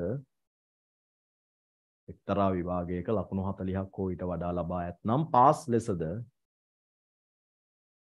එසේ නොමැතිනම් ෆේල් ලෙසද එසේ නොමැතිනම් ෆේල් ලෙසද එක්තරා විභාගයක ලකුණු 40ක් හෝ ඊට වඩා ලබා ඇතනම් පාස් ලෙසද එසේ නොමැතිනම් ෆේල් ලෙසද නිරූපණය කළ යුතුය එසේ නොමැතිනම් ෆේල් ලෙසද නිරූපණය කළ යුතුය එක්තරා විභාගයක ලකුණු 40ක් හෝ ඊට වඩා ලබා ඇතනම් පාස් ලෙසද එසේ නොමැතිනම් ෆේල් ලෙසද නිරූපණය කළ යුතුය මේ සඳහා ගැලීම් සටහනක් නිර්මාණය කරන්න මේ සඳහා ගැලීම් සටහනක් නිර්මාණය කරන්න මේ සඳහා ගැලීම් සටහනක් නිර්මාණය කරන්න රයිට් දැන් හැමෝම දැන් අපි පැයකට ආසන්න කාලයක් එක දිගට කතා කරා වැඩ කරා දැන් හැමෝම ගොඩක් වැදගත් තැනකට මේ කියන්නේ අපි මේ ගොඩාක් වැදගත් ප්‍රශ්නයක් ගැන තමයි කතා කරන්න යන්නේ කොහොමද ගැලීම් සටහනක් තුර වර්ණයක් භාවිතා කරන්නේ එහෙම නැත්නම් කොන්දේසියක් දාලා කොන්දේසිය තෘප්ත වෙනවා නම් එතෙන්දි ක්‍රියාත්මක වෙන පියවරයන් තෘප්ත නොවෙනවා නම් ක්‍රියාත්මක වෙන පියවරයන් දැන් උදාහරණයක් මේ ගැටලුව ගත්තාම ලකුණු 40ක් හෝ ඊට වැඩි නම් කියන්නේ ලකුණු 40 ගත්තත් හරි වැඩි නම් එයාට පාස් කියලා තමයි ස්ක්‍රීන් එකේ වැටෙන්න ඕන හැබැයි ළමේ කරන් තියෙන ලකුණු ප්‍රමාණය ලකුණු 40ට අඩු නම් එයාට ෆේල් කියලා තමයි ස්ක්‍රීන් එකේ වැටෙන්න ඕන ඒතර කොන්දේසියක් ඉදිරිපත් කළා කොන්දේසිය මත ක්‍රියාත්මක වෙන දිශාව තීරණය වෙන අවස්ථාවක් නෙමෙයි ඇවිල්ලා තියෙන්නේ හරි දැන් පුතේ ඔයා ওই වාඩි වෙලා ඉන්න තැනින් පොඩ්ඩක් නැගිටලා අර කලින් සතියේත් මම කියලා ඇති ඇඟට හොඳ ජවයක් අරගෙන වතුර එකක් තියෙනවා නම් බීලා අර අපි කියන්නේ මොකද අපි උදේ නැගිට්ටාම කරන්නේ එහෙම ඈනුම් මරනවා වගේ හිතපය හොඳට දිග ඇරලා අර හිරි අරිනවා කියලා කියන්නේ කළා අවධානය හොඳටම ඇටෙන්ෂන් එක හොඳම අවධානයෙන් මේක දිහා බලා ගන්න ඕන හොඳ අවධානයෙන් ඉන්න ඕන වෙලාවක් රයිට් හැමෝම රීෆ්‍රෙෂ් වෙලා නේ අපි කියනවා රීෆ්‍රෙෂ් වෙලා මාත් රීෆ්‍රෙෂ් වෙනනම් කොහමගේ වතුර බෝතලෙක් අමෙදි වතුර ටිකක් බොන්න හොඳට වතුර ටිකක් බොන්න කවදා වතුර බීලා මුකුත් වෙන්නේ නැහැ බය වෙන්න එපා සර් නොකිය කියන්නේ ඉන්ටර්වල් එකක් දෙනවයි කියලාද බුදුහාම ඉන්ටර්වල් එකක් දෙනවයි කියලා නෙමෙයි කියන්නේ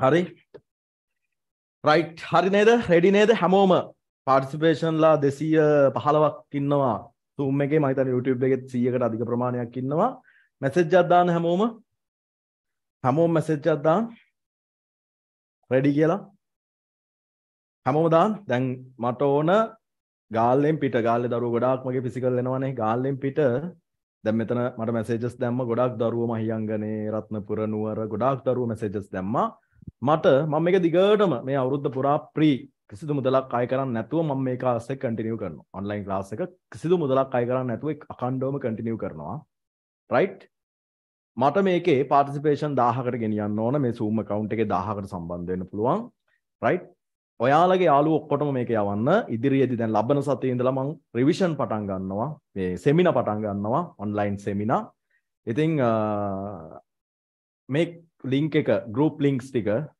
යාළුවන්ට යවන්න යවලා group වලට add කරන්න add කරලා දෙන්න මට ඕන මේක 1000කට ගෙනහිල්ලා ඔන්න එතනින් එහා මගේ යුතුයකම මගේ වැඩ කොටස මම දැන් කරලා ඉවරයි කරමින් පවතිනවා දැන් තියෙන ඔයාලට ලොකු කාර්යයක් මම හිතන්නේ ලංකාවේ නොමිලේ ඔන්ලයින් ක්ලාස් එකක් පවත්වාගෙන යන ක්ලාස් එකක් සම්පූර්ණයෙන් පවත්වාගෙන යන ගුරුවරු නැති තරම් ඉතින් ලින්ක් එක ෂෙයා කරලා යවන්න පාඩම් ටික ඔක්කොම YouTube එකේ මම මේ වෙනකොටත් දාලා තියෙනවා යාළුවන්ට යවන්න පුළුවන් කොහොමද ඉගැන්වීම කියලා බලන්න රයිට් එතකොට ලංකාව පුරා ඉන්න දරුවෝ මට ඕන ලංකාව වටේ මට ගාල්ලේ දරුවෝ ටික කොහොමත් මං ගාව ඉගෙන ගන්නෙ මට මේකට ඕන ඔන්ලයින් එකට ඕන ලංකාව වටේ දරුවෝ ටික ලංකාවේම දරුවෝ ටික මෙතෙන්ට ඕන රයිට් මගේ ෆයිනල් ඔන්ලයින් සෙමිනා එකක් ෆයිනල් ඉවෝ එක වෙනම එකක් සෙමිනා එකක් ඔන්ලයින් කරන්න මම බලාපොරොත්තු වෙනවා රැයක් එළි වෙනකන් විතර වගේ ඉතින් බලමු හැබැයි ඒකට මට මේක ශක්තිමත් කරලා ඕන මම පොරොන්දුවක් දුන්නේ නැත්තේ කරනවා කියලා මට මේක ළමයි 1000කට ගෙනල්ලා ඕන ඒ ගෙනල්ලා දුන්නොත් මම එතනින් එහා අනිවාර්යෙන් ලොකු දෙයක් කරනවා මොකද මම මේක ලොකු ටාගට් එකක් තියාගෙන පටන් ගත්තා ඔන්ලයින් ක්ලාස් එක මේක ළමයි 10000ක ලෙවල් එකට ගේන්න ඕන මේ අවුරුද්ද පුරා කිසිදු මුදලක් අය කරන්නේ නැතුව මම ඔන්ලයින් එක කන්ටිනියු කරනවා. right? ඔන්ලයින් sorry final ඉවෝ එකේ ගෙස් පේපර් එකක් දෙන්නේ නැද්ද? දෙනවා බුදුහාමේ දෙනවා. right. අනුමාන ටික ඔක්කොම දෙනවා. එදාට ගොඩක් දේවල් හම්බ වෙයි.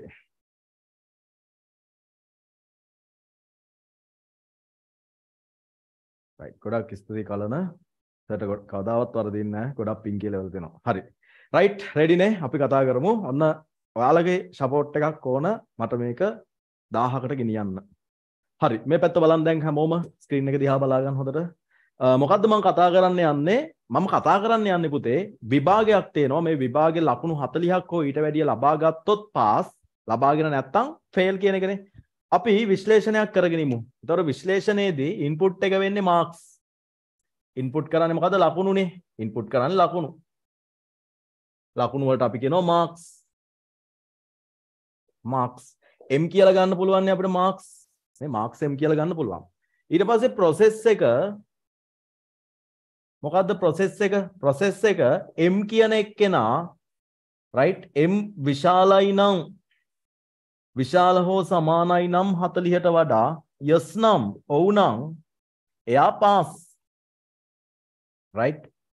එතකොට 40ට වඩා අඩු නම් no නම් කියන්නේ 40ට වඩා විශාල හෝ සමානද කියලා අහුවම නැහැ කියනවා නම් එයා fail. ඕකනේ නේ? දැන් උදාහරණයක් මෙතෙන්දී අහන්නේ අපි හිතමු m ගේ අගය යම්කිසි ළමයෙක්ගේ ලකුණු 40යි කියලා. ඌට හරියටම ලකුණු 40යි. එතකොට m කියන්නේ 40. එතකොට 40ට වඩා විශාලද? නෑ. 40ට වඩා විශාල නෑ. හැබැයි 40ට සමානයි. ඔව්. ඒ කියන්නේ කොන්දේසිය තෘප්තයි. එයා පාස්. අපි හිතමු යම්කිසි ළමයෙක් ඉන්නවා එයා විභාගයට ලකුණු 35යි. දැන් අහනවා 35 40ට වඩා විශාලද? නෑනේ. 35 40ට සමානද? ඒත් නෑනේ. ඒ කියන්නේ එයා ෆේල්. මං කියන එක පැහැදිලි නේද පුතේ? එතකොට යම්කිසි ළමයෙක්ගේ විභාග ලකුණු ඇතුළත් කරාට පස්සේ එයා පාස්ද එහෙම නැත්නම් එයා ෆේල්ද කියන එක තමයි මේකෙන් තීරණය වෙන්නේ. right. ඔන්න හරි. ඊට පස්සේ අවුට්පුට් එක වෙන්නේ. අවුට්පුට් එක වෙන්නේ මෙතන පාස්ද ෆේල්ද කියන එක තමයි අවුට්පුට් එක වෙන්නේ. මම මේක අවුට්පුට් එක විදියට ගන්නවා. මේක process එක මේක output එක. හරි. දැන් එතකොට පුතේ මම මෙතන ගන්නවා මේකට ගැලීම් සටහන අඳින්න ගන්න. ගැලීම් සටහන අඳින්න ගනිද්දි start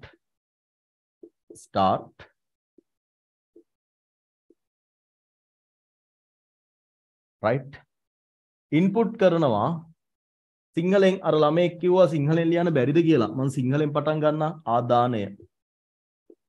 ආදානය sorry ආරම්භයනේ ආදානය නෙමෙයිනේ ආරම්භයනේ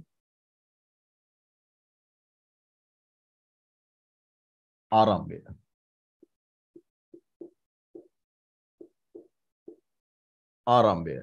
ආදානය කරන්නේ ලකුණු ආදානය කරනවා ලකුණු මම ලකුණු m කියලා ගන්න මාක්ස් කියන එක කෙටි කරලා m කියලා ගන්න. එහෙම මීනින්ෆුල් වෙන්නම ඕන නෑ. මම ගත්ත එහෙම. ඊට පස්සේ ඔන්න කොන්දේසිය දානවා. මෙන්න බලන්න පුතේ මම කොන්දේසිය දැම්මා. කොන්දේසිය දාලා. ඒ කියන්නේ ළමයාගේ ලකුණු මේ පියවරේදී ඇතුළත් ආදානය කරලා තියෙන සිස්ටම් එකට ඉන්පුට් කරලා තියෙන්නේ. ඉන්පුට් කරපු ලකුණු ප්‍රමාණය m විශාල හෝ සමාන දහනවා 40ට වඩා. ලකුණු 40 මේ වැඩිද කියලා අහනවා 40ට වඩා. එතෙන්දී ඔව් කියනවා නම් yes නම් ඒ කියන්නේ උදාහරණයක් අපි හිතමු මෙහෙම. දැන් ඔන්න මිනිස්සෙක් ඉන්නවා. right? මිනිස්සෙක් ඉන්නවා. මෙන්න මිනිස්සයා. හරියද දින? මෙන්න මිනිස්සයා. මෙයා security කෙනෙක්. right? එයා ගාව තියෙනවා මෙතන මෙහෙම තියෙනවා දොරක් තියෙනවා. ඊටන් දොරක් කියලා මේක. එතකොට දැන් මේ ඔයා මේ මිනිස්සයා ගාවට ගියහම මේ මිනිස්සයා අහනවා ඔයාට මේ විභාගේ ලකුණු 40ක් හෝ ඊට වැඩියෙන් තිබුණාද කියලා. එතකොට ඔයා කිව්වොත් ඔව් කියලා. ඒ කියන්නේ ඔයා ලකුණු 40ට වඩා වැඩියෙන් ගනිපු කෙනෙක් නා. ලකුණු 40ක් හෝ 41ක් හෝ ඊට වඩා වැඩි ගාණක් අරපු කෙනෙක් නම් ඔයා ඔව් කියපු ගමන් එයා කියනවාට මේ පැත්තට යන්න කියලා. මේ පැත්තට. කියන්නේ මේ දොරෙන් ඇතුළට යන්න. නැත්නම් අපි හිතමු මේ පැත්තට. හරි. ඔව් කියලා කිව්වොත් yes කියලා කිව්වොත් ඔයා මේ පැත්තට යන්න කියලා කියනවා. හැබැයි ඔයාට ඇත්තටම විභාගේ තිබුණේ ඊට වඩා අඩු ලකුණු ප්‍රමාණයක් නම් 20ක් 25ක් වගේ නම් ඔයා කියනවා ආගෙන් අහනවා ඔයාගේ ලකුණු 40ක් හෝ ඊට වැඩිද කියලා අහුවාම ඔයා නෑ කියනවා. නෑ කිව්වොත් ඔයාට යන්න කියන මේ පැත්තට. නෝ කිව්වොත් ඔයාට යන්න කියන මේ පැත්තට. මං කියන එක පැහැදිලි නේද? ඒ කියන්නේ යම්කිසි පුද්ගලයෙක් විභාග සමත් නම් මෙම දිශාවට යවනවා විභාග සමත් නැත්නම් මේ දිශාවට යවනවා කියන වගේ අදහසක්නේ. ඒ කියන්නේ කොන්දේසියක් දානවා. කොන්දේසියක් දාලා ඒ කොන්දේසිය තෘප්ත නම් මේ පැත්තට කොන්දේසිය තෘප්ත නැත්නම් මේ පැත්තට. දැන් උදාහරණයක් මිනිස්සෙක් මැරුණාම මේ මිනිස්සයා යහපත්ව ජීවත් වෙච්ච මිනිස්සෙක් නම් එයා දිව්‍ය ලෝකෙට යනවා. එයා යහපත්ව ජීවත් වෙච්ච නැති කෙනෙක් නම් එයා අපායට යවනවා වගේ. හරියට නිකන් යමපල්ලගේ සීන් එක වගේ නේ. මං කියන එක පැහැදිලිද? කොන්දේසියක් දානවා. කොන්දේසිය තෘප්ත නම් එක් දිශාවකට තෘප්ත නැත්නම් තවත් දිශාවකට යොමු කිරීමක් තමයි වර්ණයක් කියලා කියන්නේ. එතකොට මම මෙතන ගත්තොත් යම්කිසි ළමයෙක් එනවා ලකුණු 40ක් හෝ ඊට වැඩියෙන් අරගෙන නම් ඌ මේ පැත්තට යවනවා. හැබැයි ඌට ලකුණු 40ට වඩා අඩු නම් ඌ යවන්නේ මේ පැත්තට. ලකුණු 40ට වඩා අඩු නම් ඌ යවන්නේ මේ පැත්තට. මං කියන එක පැහැදිලි නේද?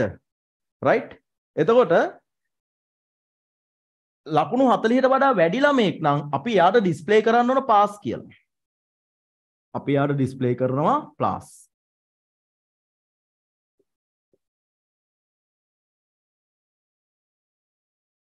රයිට්?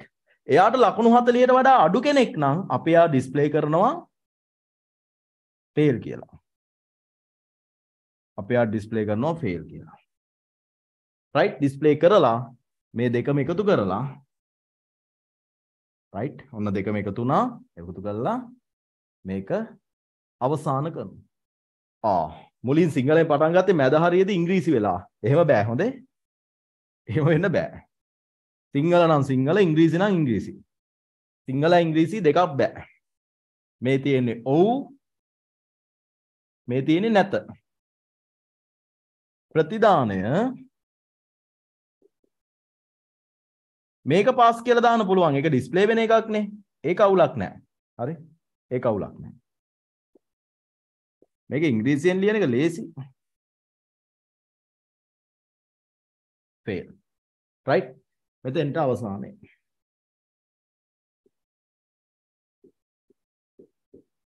හරි. තේරුණාද මගේ පුතේ? මේ ලස්සනට අඳින්න ඕන ආඩි රූල් තියලා හොඳේ. මේ වගේ නිකම් මේ අදට කුදට අඳින්න එපා හොඳේ. right. හරි නේද? මේක ලස්සනට මට කියන්න මේක තේරුණාද කියලා. තේරිච්ච ළමයා මැසේජ් එකක් දාන්න yes කියලා. මේක තේරිච්ච අය.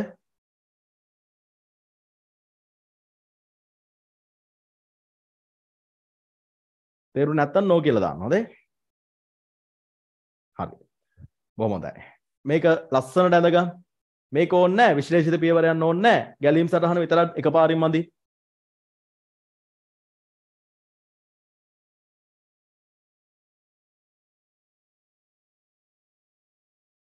ගැලීම් සටහන විතරක් එකපාරින් අඳි.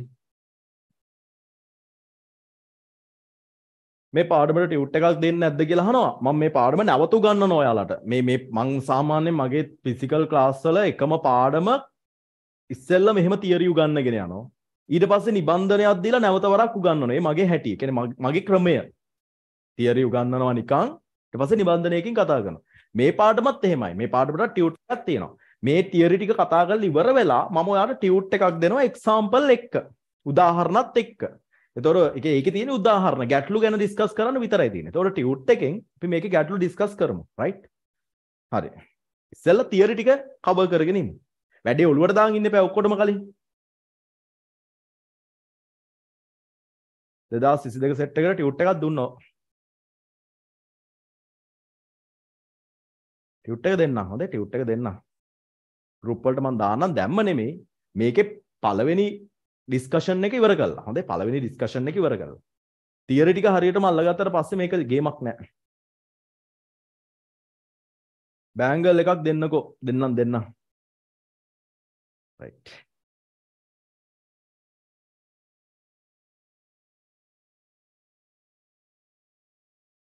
ස්තුතියි සිනෙත්. සර් අපි වෙනුවෙන් සර් කරන කැපකිරීම වලට ආදරෙයි. සර්ට ගොඩක් පිං සර්. සර්ගේ ඉදිරියට ගිහින් බොහොම ස්තුතියි පුතේ.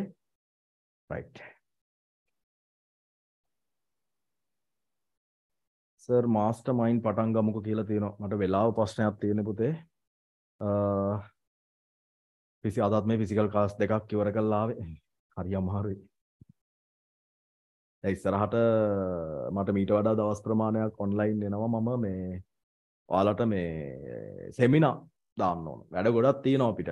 right මේ පාර exam එකට term test එකට මගේ දෙන්න පුළුවන් full backup එක දෙනවා right fullම සහයෝගය දෙනවා මේ පාර term test එකට මේ final eval එක organize කරන්නේ term test එක target කරලා හොඳේ term test එක 15 පටන් ගන්නවානේ school term test 2023 2022 ඔක්කොම target කරලා තමයි final eval එක පටන් ගන්නෙ right ඉතින් ඒක හින්දා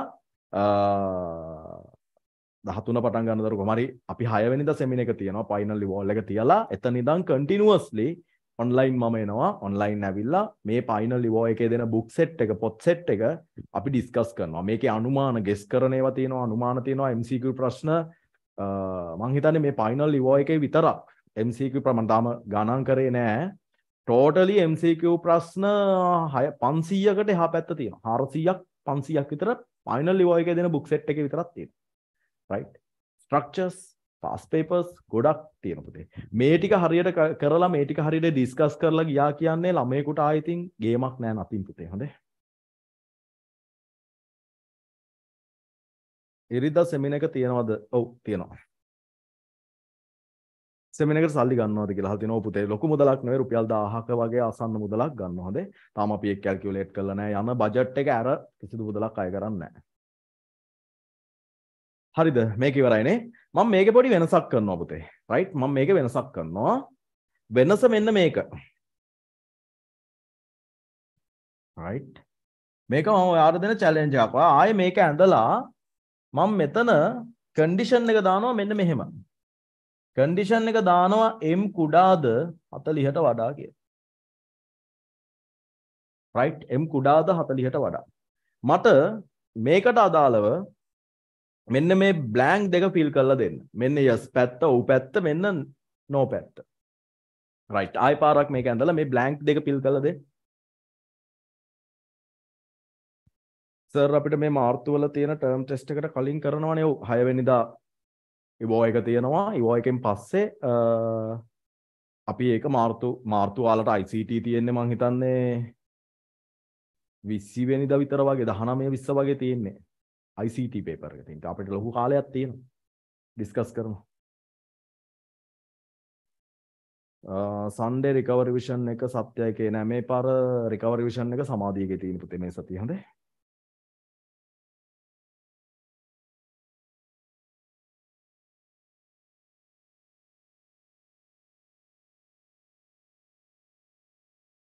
GIMP මම STM online දරුවෝ HTML ටියුට් එක එවනවා මේ ලබන සතියේ ඒක ඉක්මනට ලබන සතියෙම ගෙන්න ගන්න ඒකෙදි මේ GIMP ඩිස්කස් කරනවා ඒකේ ටියුට් එකේ මම ඉන්ක්ලූඩ් කරලා තියෙන්නේ මට ඒක කියන්න බැරම ආද වීඩියෝ එකක් දාලා ඇති online දරුවන්ට මම ගිය සතියේත් නම්බරේ දුන්නා ගිය සතියේ වීඩියෝ එකෙත් මම නම්බරේ දුන්නා මම ආයෙ දෙන්නම් මගේ physical recovery revision එකක් යනවා physical යන මේ recovery revision එකේ online එකක් යනවා ඉරිදා රැට right ඒකට සම්බන්ධ වෙන දරුවෝ ඒකට නම් මුදලක් අය කරනවා පුතේ මොකද ඒකේ ටියුට් එකේ වන්න ඕන හින්දා නිබන්ධනය වන්න ඕන හින්දා සහ ඒක මගේ ස්ටාෆ් එකෙන් කරන වැඩක් හින්දා ඒකේ මුදලක් අය කරනවා එතකොට පොඩ්ඩක් ඉන්න නම්බර්ස් දෙන්නම්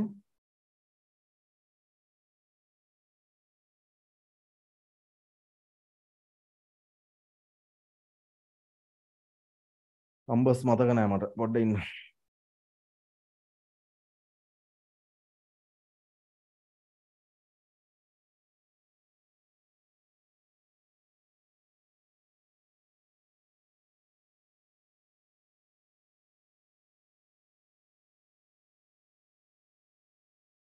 මෙන්න මේ නම්බර් එකට 0.77යි 530යි 13.28 නම්බර් එකට WhatsApp කරන්න. හොඳේ මේවා WhatsApp only. මේවා WhatsApp විතරයි phone call ගන්න. WhatsApp call ගන්න පුළුවන්. phone call ගන්න බෑ. මේ නම්බර් එකට මේ නම්බර් එකෙන් තමයි recover revision එක. recover revision එකේ online එක යන්නේ මේක හරහා. එතකොට මේ තියෙන recover revision එක නෙමෙයි මේ මගේ සාමාන්‍ය theory class එකක් තමයි මේ online යන්නේ. recovery vision එකේ ටියුට් එකක් දෙනවා. හැම සතියෙම ටියුට් එකක් දෙනවා, පේපර් එකක් දෙනවා.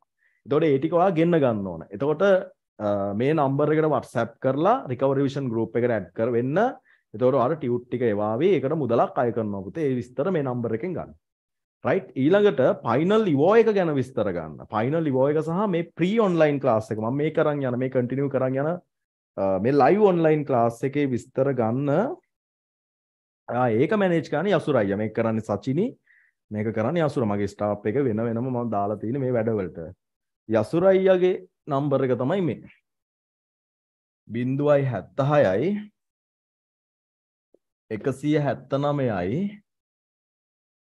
79යි 14 right මේ තියෙන යසුර අයියාගේ right යසුර අයියාගේ මේකත් WhatsApp call ගන්න පුළුවන් හොඳේ WhatsApp call ගන්න පුළුවන් මේ නම්බර් එකට final evo එකේ අර දුර ඉඳලා එන දරුවෝ මේ නම්බර් එක contact කරගන්න එයාලට අපි විශේෂ ඒ කියන්නේ එයාලගේ ප්‍රවාහන ගාස්තු අපි අපේ මේ එකෙන් අඩු කරන්න බලාපොරොත්තු වෙනවා. ඒ කියන්නේ යාට transport වලට යන වියදම් ඒ දේවල් අපි final evo එකට යන මුදලින් අඩු කරලා අපි යාලට සහනයක් සලසන්න බලාපොරොත්තු වෙනවා. ඒක manage කරන්නේ යසුර.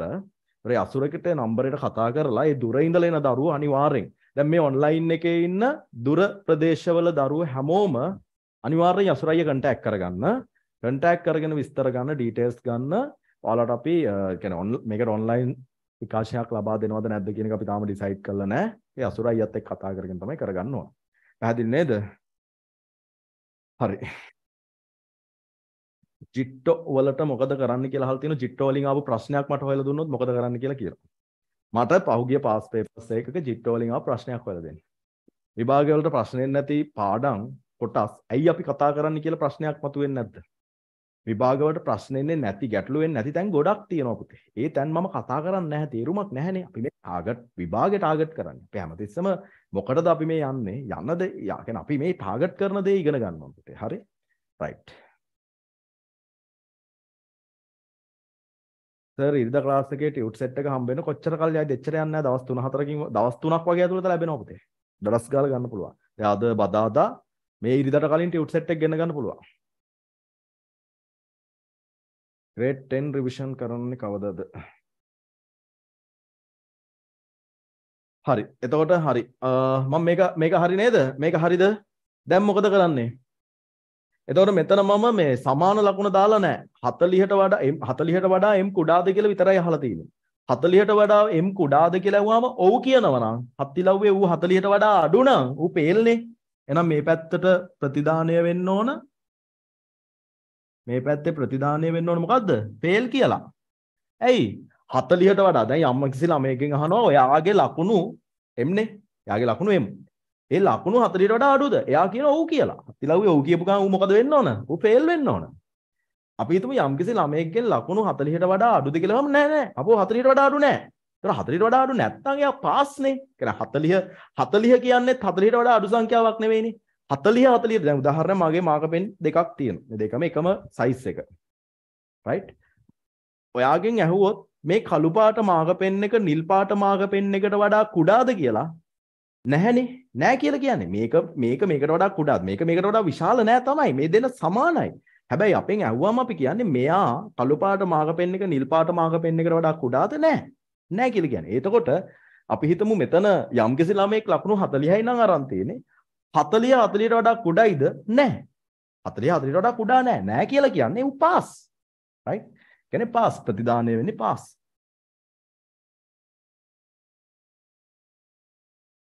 පාස්. ඒතර 40ට වඩා වැඩි නම් කොහොමත් කුඩාද කියලා අහුවම නැහැ කියනවනේ. right? කොබන් මේක හරි අය? හරි කියලා දාන්න. yes කියලා දාන්න. මේක හරි අය?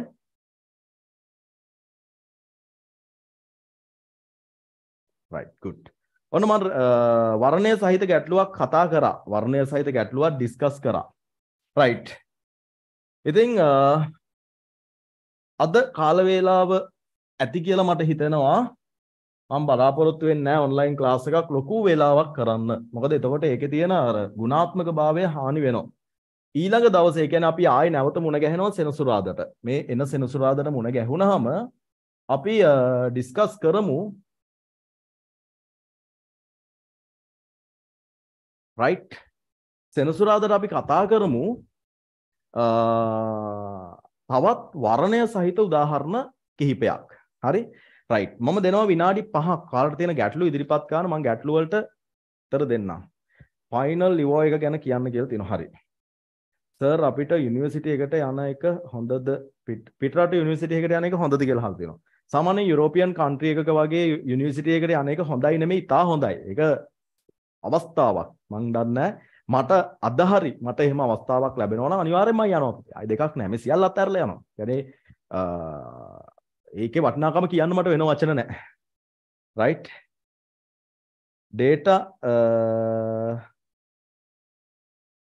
message එක මිස් වුණා කියවන්න කලින්. group link එකක් එවන්න පුළුවන්ද කියලා අහලා තියෙනවා. අසුරයියට message එකක් දාන නම්බරේ දුන්නානේ. අසුරයිය වයි. data science කෙනෙක් කියන්නේ කවුද? data scientist කෙනෙක් කියන්නේ. data scientist කෙනෙක් කියලා කියන්නේ පුතේ මෙහෙමයි.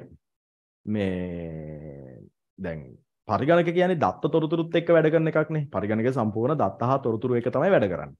එතකොට මේ දත්ත ඇනලයිස් කරන එක තමයි data scientist කෙනෙක් කියලා කියන්නේ. දැන් අපිට ඕකත් එක්කම තියෙනවා data administrator, data analyst, ඊට පස්සේ වගේ job titles ගොඩක් මේ data science කියන එකත් එක්ක තියෙනවා. එතකොට පරිගණකයක් කියන්නේම තනිකර දත්ත තොරතුරු පාදක වෙලා ක්‍රියාත්මක වෙන උපකරණයක්. එතකොට data science කියන එක පරිගණක ශාස්ත්‍රය, තාක්ෂණික ශාස්ත්‍රයේ මේජර්ම, ඒ කියන්නේ ලොකුම වෘත්තීයමය ශාස්ත්‍රය.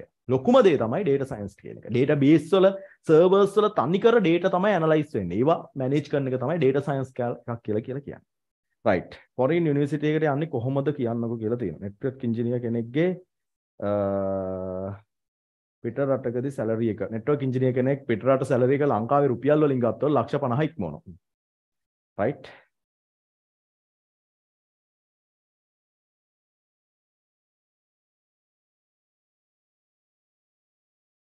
දරුවෙක් මට ස්තුති කරලා එවලා තියෙනවා.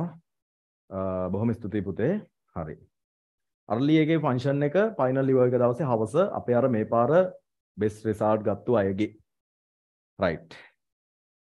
Google එකේ software engineer කෙනෙක් වෙන්න පුළුවන්ද?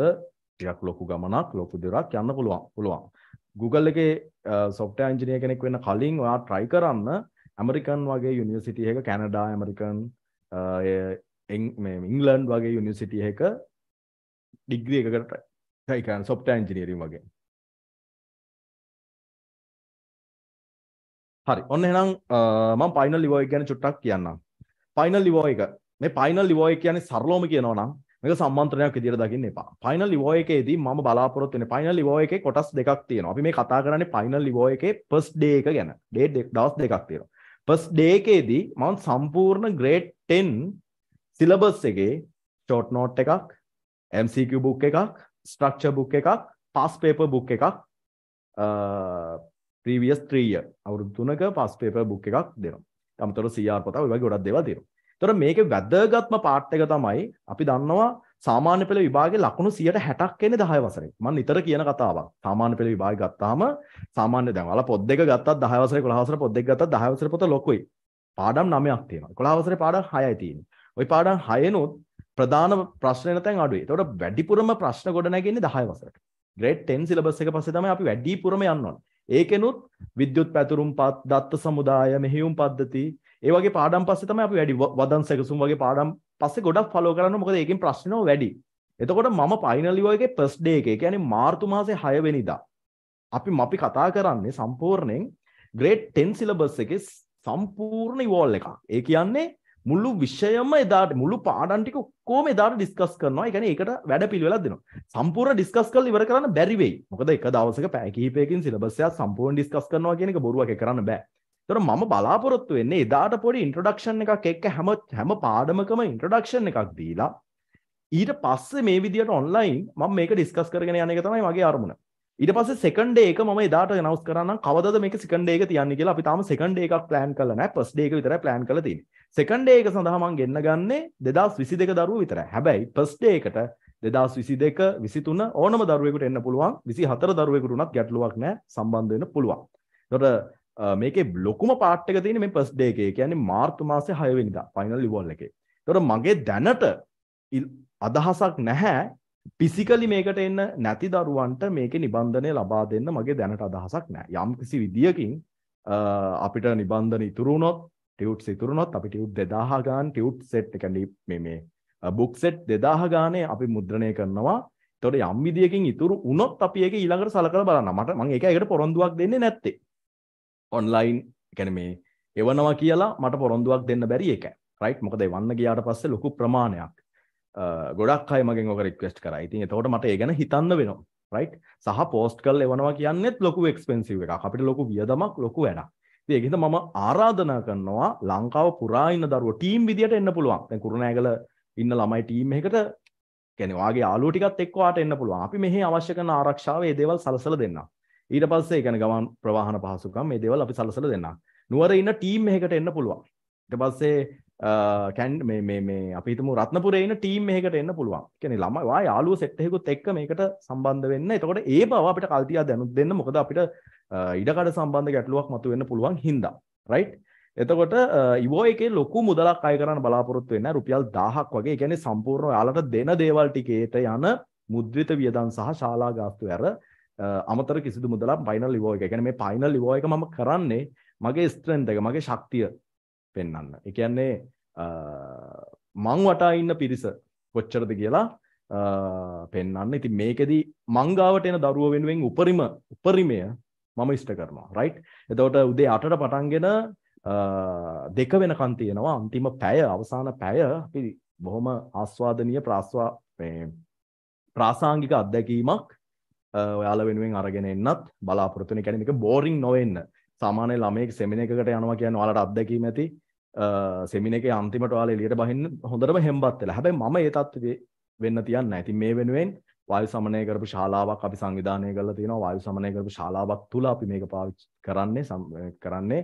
එතකොට පුළුල් තිර ගණනාවක් ඔස්සේ, ලොකු ස්ක්‍රීන් ගණනාවක් ඔස්සේ අත්දැකීම් සජීවී අත්දැකීම් ළමයිට පැහැදිලිව මේක බලන්න කොච්චර ළමයි ප්‍රමාණයක් ඉඳියත් පැහැදිලිව පේන විදියට කැමරා කිහිපයක් භාවිතා කරලා. ඉතින් ඒ වගේ ලොකු අත්දැකීමක් ඔයාලා ක්ලාස් එකක ලැබුණු නැති, ෆිසිකල් ක්ලාස් එකක ලැබුණු නැති ලොකු එක්ස්පීරියන්ස් එකක් ඔයාලට සමීප කරන්න ඔයාලට ලබා දෙන්න මේ ෆයිනල් ලිවල් එකේදී අපි කටයුතු සූදානම් කරමින් ඉන්නවා මේ වෙනකොට. රයිට්? ඉතින් මම හිතනවා විස්තර ඇති කියලා. රයිට්? ඉරිදා ක්ලාස් එක ගැනත් කියන්නකෝ. රිකවරි විෂන් එක ගැන වෙන්නේ නැති. රිකවරි විෂන් එක පටන් ගෙන්නම් අපි දැන් මාස 3ක් 4ක් විතර වගේ වෙනවා මට මතක විදියට. මේ වෙනකොට අපි සෑහෙන ප්‍රමාණයක් රිකවරි විෂන් එක තුල ආවරණය කරලා ඉවරයි. අපි මේ දවස්වල ආවරණය කරන්නේ HTML පාඩම. ඒතකොට ඔන්ලයින් සම්බන්ධ වෙන දරුවන්ටත් HTML පාඩම සහ ග්‍රාෆික පාඩමේ නිබන්ධනය ගෙන්න ගන්න පුළුවන් ඉදිරි දින කිහිපය තුල අර මම කියපු නම්බර් එකට මනට WhatsApp message එකක් දාලා අවශ්‍ය details ගෙන්නගෙන ඒ මුදල් ගෙවීම කළා ටියුට් ටික ගෙන්න ගන්න. රයිට්? හරි නේද? යාළුවෝ නැතුව ඒව එකට ආවට කමක් නැද්ද? කමක් නැහැ. රයිට්? PDF දෙන්නකෝ. PDF නම් දෙන්න බෑ පුතේ. PDF දුන්න ගමන් PDF එක යනවා වටේට. මොකද මට ඒ අත්දැකීම තියෙනවා. අපි ගොඩාක් මහන්සි වෙලා නිදි මරාගෙන හදන මේ ටියුට් එකක් PDF එකක් විදියට රිලීස් කරපු ගමන් ඒක තව ගුරුවරයෙක් අරගෙන නම විතරක් වෙනස් කරලා එයා යාගේ ප්‍රකාශනයකට මට වෙලා තියෙනවා. මම දවස් ගාණක් නිදි මරාගෙන ප්‍රශ්නේ හදපු papers ටියුට් සමහරලාට PDF එකක් විදියට රිලීස් කරපු ගමන් ඒකේ වටිනාකම නැති වෙලා යනවා. හින්දා මේ PDF නම් මොනම හේතුවක් නිසාවත් දෙන්න බෑ පුතේ. හොඳේ? තරහ වෙන්න එපා. ජර්මන් ටෙක් එකේ ඔටෝමොබයිල් කරන්න පුළුවන්ද?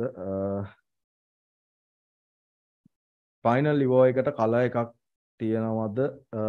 මම එහෙම පොඩි බලාපොරොත්තුවක් තිබුණා. මම ඒක එහෙම දෙයක් තියෙනවා නම් කියන්න. එහෙම ලොකු එහෙම එකක් නැහැ. එහෙම ගැටලුවක් නැහැ. ඉතින් කලර් එකක්, කලර් තීම් එකක් ඉතින් එහෙම එකක් නැහැ. හොඳේ? රයිට්.